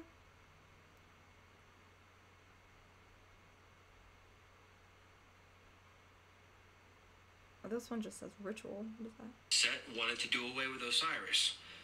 So he had him cut up into 14 pieces. Now his body's cut up into 14 pieces. It gets thrown into the Nile River. And Isis, of course, isn't happy about this. Isis tries to collect all the pieces up, and she's only able to find 13 pieces. So she fashions together those 13 pieces to form a more perfect union, which is the framework of our 13 colonies, a more perfect union, based off of the myth of Osiris. Now that's showing Egyptian magic even in the framework and the fabric of our foundation, right? It's not an accident that they brought together 13 colonies to form a more perfect union. That was all by design. It was all manufactured. But what's crazy is that she fashions together these 13 pieces, but guess what piece is missing? So what do? They set up this ritual. That's what the obelisk is, by the way. The obelisk represents the 14th piece that they couldn't find. You find it in the Vatican. You find it in ancient Egypt. You find it here in the States. You find it all over cemeteries. You find it all over the Masonic lodges. It represents the Osiris. And they believe by setting up this ritual, now it's all a recreation of the original ritual that took place between Isis and the 13 pieces of Osiris. The Washington Monument and the Dome of Isis, which is the Capitol building. Now this is fascinating because the original ritual had to take place between what we would, in a courtyard, between a dome and an obelisk. Putting those two together like that creates a power generator. Literally a generator for this ritual. And the idea is that the seed of Osiris, the seed, is going to come up and emit out of Washington Monument, and it's going to take over whoever our president is. Now, this sounds crazy, but think about this. In ancient Egypt, what had happened was the pharaoh would go through this ritual, he would enter in a man, and he would exit the ritual a god. That was their belief. And they believed that their pharaoh was literally the embodiment of Osiris because of that ritual. They were calling him up out of the underworld. So what we have in America is this same ritual, basically, that the Freemasons believe that they have maintained the proper language and the ritual to a T from the ancient world. They claim to have this still today. They're right there between the dome and the obelisk, right there in that power generator, and right around the corner at the Herodome, which is what they call the Masonic Mecca of the world, literally. The Herodome is this temple, this massive, crazy temple in D.C. They are up there while they do this ritual, and they are literally doing the raising of Osiris ritual while the presidential inauguration happens at every election. And they are literally calling on the spirit of Osiris to raise up, or Apollo, however you want to slice it, to come out of the underworld and to possess, exits the ritual, a god. This is what the Freemasons believe. Now, people are going to say, well, not every president's a Freemason. Well, most of them have ties to secret societies, but they're not all conscious of the ritual. It's been going on now since the beginning, to our knowledge, since the beginning of this nation being set up. They believe that it's going to stick eventually. See, they don't know which president is going to be the final Osiris. Now, they believed in the foundation of this nation that Washington was a type. He was the first Osiris. Technically, every president, in their eyes, is an Osiris. But the crazy thing is that not every time the ritual is going to stick. They have to keep doing it until it actually sticks, and they get that one that they've been waiting for. This is kind of like when we talk about Babylon working. You know, how many years, was Jack Parsons and L. Ron Hubbard working in the desert trying to get this ritual to stick? They do this at the inauguration of every U.S. president because they believe there's going to come a time in a president that will be the one. He will be the one, and they will go through this ritual when his body lies in state in the Capitol Dome. I believe they're going to do this ritual, and that final raising ritual, that's going to be the one that's going to stick. I don't believe it's going to stick when they're doing it at an inauguration. The real one's going to take place when this Antichrist man dies. They lay him in state in the Capitol building beneath the 72 pentagrams and the apotheosis of George Washington. And that's not it. There's so much more numerology about the Capitol building and the 13 statues and the statutory hall. But I believe that's the real ritual. That's the one where he's going to raise, where the spirit of Osiris, which the Bible talks about this Apollyon coming up from the bottomless pit. Set wanted to do away with Osiris. So that's pretty crazy. Let's do one more because my arm's tired. And I want to thank all you guys for talking me down. Being scared of this eclipse. I think we had fun instead of fear today. So let's end on this one. Is pretty cool. Medieval Bible contains image of the universe from 2019. There are a few things that make me stop and take a breath. And that book is one of them. Somebody threw a Hail Mary almost 1,000 years in the future. It's an illuminated manuscript, which means there's gold foil throughout the book to illuminate certain pictures. Very different from almost any other Bible written in the time. But the weirdest thing in the whole book is that picture, not his face. It presents God as an architect, which was kind of a weird stance at the time. 700-ish years later, William Blake brought this back with those two paintings up there. What's weird is the ball. So if you imagine that you're looking out to the edge of the universe from above Earth, that is what it would look like. This is called a logarithmic picture of the universe. Image is set up by perception. Music people, this is how equalizers work. So that image is set up like an equalizer, like low, mids, and highs. In terms of how your eyes see, using that. Golden ratio is perception. It's how it's how you hear. There's a golden ratio in your ear. There's also one in the cone cell in your eyeball, and is why the golden ratio is called the golden ratio, because it spirals right into gold. It's a rule for all of the universe. So if we're above Earth looking out, the logarithmic picture is how our eyes would see it if we could see that. Now imagine that I took a picture of the whole thing in 360 degrees, and then we get something that looks kind of like this. This is everything we currently know about what's in our universe from Earth's perspective. And this photo gets really, really detailed. It was made by using data from all kinds of telescopes and instruments from around the world and compiled into something that we can see. So all of combined might of humanity made that image with our current technology now. It's pretty amazing. It's beautiful. Now here's what happens when we color grade it. Here's what happens when I put it next to the bubble. Look at the star placement. Look at the lobes around the yellow part in the center. Look at the voids. Look at the black space. Look at the little tentacles around the edge. Almost 1,000 years ago. How? I want to remind you that this is during the Dark Ages. This and all of my recent posts are going to be in the sequel to Codex that comes out at the end. Yeah, it does look like a Mandelbrot, and that is super interesting. If you haven't seen any like documentaries or anything about what Mandelbrots are, it's kind of like a proof of creation that couldn't be proved until we had computers. So God is continually revealing himself to us. The more we learn about him. Let me just scroll. I don't know, here's a cute dog.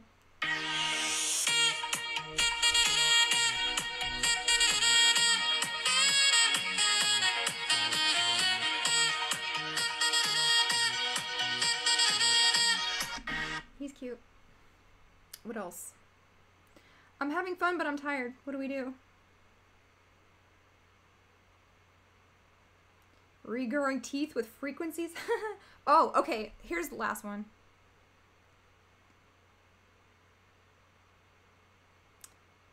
This is Disney's 1940s Fantasia, and this is also the Latter-day Saint Temple Endowment film. Let me explain. In 1953, the church was building the first temple in Europe in Switzerland, and this was a big deal because it would serve a large geographic area, and it would need to perform these sacred but long and complicated ordinances in multiple languages with minimal temple workers. Gordon B. Hinckley, who worked in the temple department at the time, proposed making a motion picture of the endowment ceremony instead of having temple workers physically reenact the ritual drama every session, which is how it had been done up to this point. Now, keep in mind, the church did not have the motion picture studio or the production resources it has today. President McKay allowed them to film in the assembly hall on the top floor of the Salt Lake Temple. They put up a great backdrop, set up some props, and they even hoisted in prop trees in through the windows of the Salt Lake Temple to create this low-budget set for the first endowment film in 6 languages. And here's where Fantasia comes into play. While the church could reasonably reenact the fall of Adam and Eve in a simple set in the Salt Lake Temple, producing a film representation of the creation of the world in 1955 was another matter entirely. To that end, the church wrote the Walt Disney Company, this is the letter, and requested a license to 3 minutes of Stravinsky's Rite of Spring in the 1940 film Fantasia. This is the segment that depicts the creation of the Earth as well as the proliferation and destruction of the dinosaurs. They took just the visuals of the first few minutes of the creation of the Earth, they added their own audio, and they prepended it to the rest of the filming they did in the Salt Lake Temple. You can learn all about this super fun history in Saints Volume 3 in the Gospel Library app, and follow Scripture Plus for more on the temple. And this is Disney. So, speaking of Fantasia and Disney movies, Paul and I are going to do a stream on the 17th, I think it was. We're doing Mary Poppins, we're doing Black Cauldron, we're doing Tomorrowland, and we are doing Song of the South. So if you guys want to watch those, and we're gonna break them down. I know Paul's always got a lot of good insights and good orthodox advice for us, and we're gonna have Courtney Turner on talking about theosophy in a couple days, and I am going to do the secret architecture of DC on Rockfin very soon. And that's gonna be it for today. We've done 3 hours and 40 minutes. Thank you guys all for hanging for so long. My arms are jelly, and I think we're all gonna make it. I hope everybody's safe. Nobody had any emergencies. The mega ritual of the eclipse seems to be over. Let's check our donuts one last time. We're good on that. And I love you guys, and see you next time.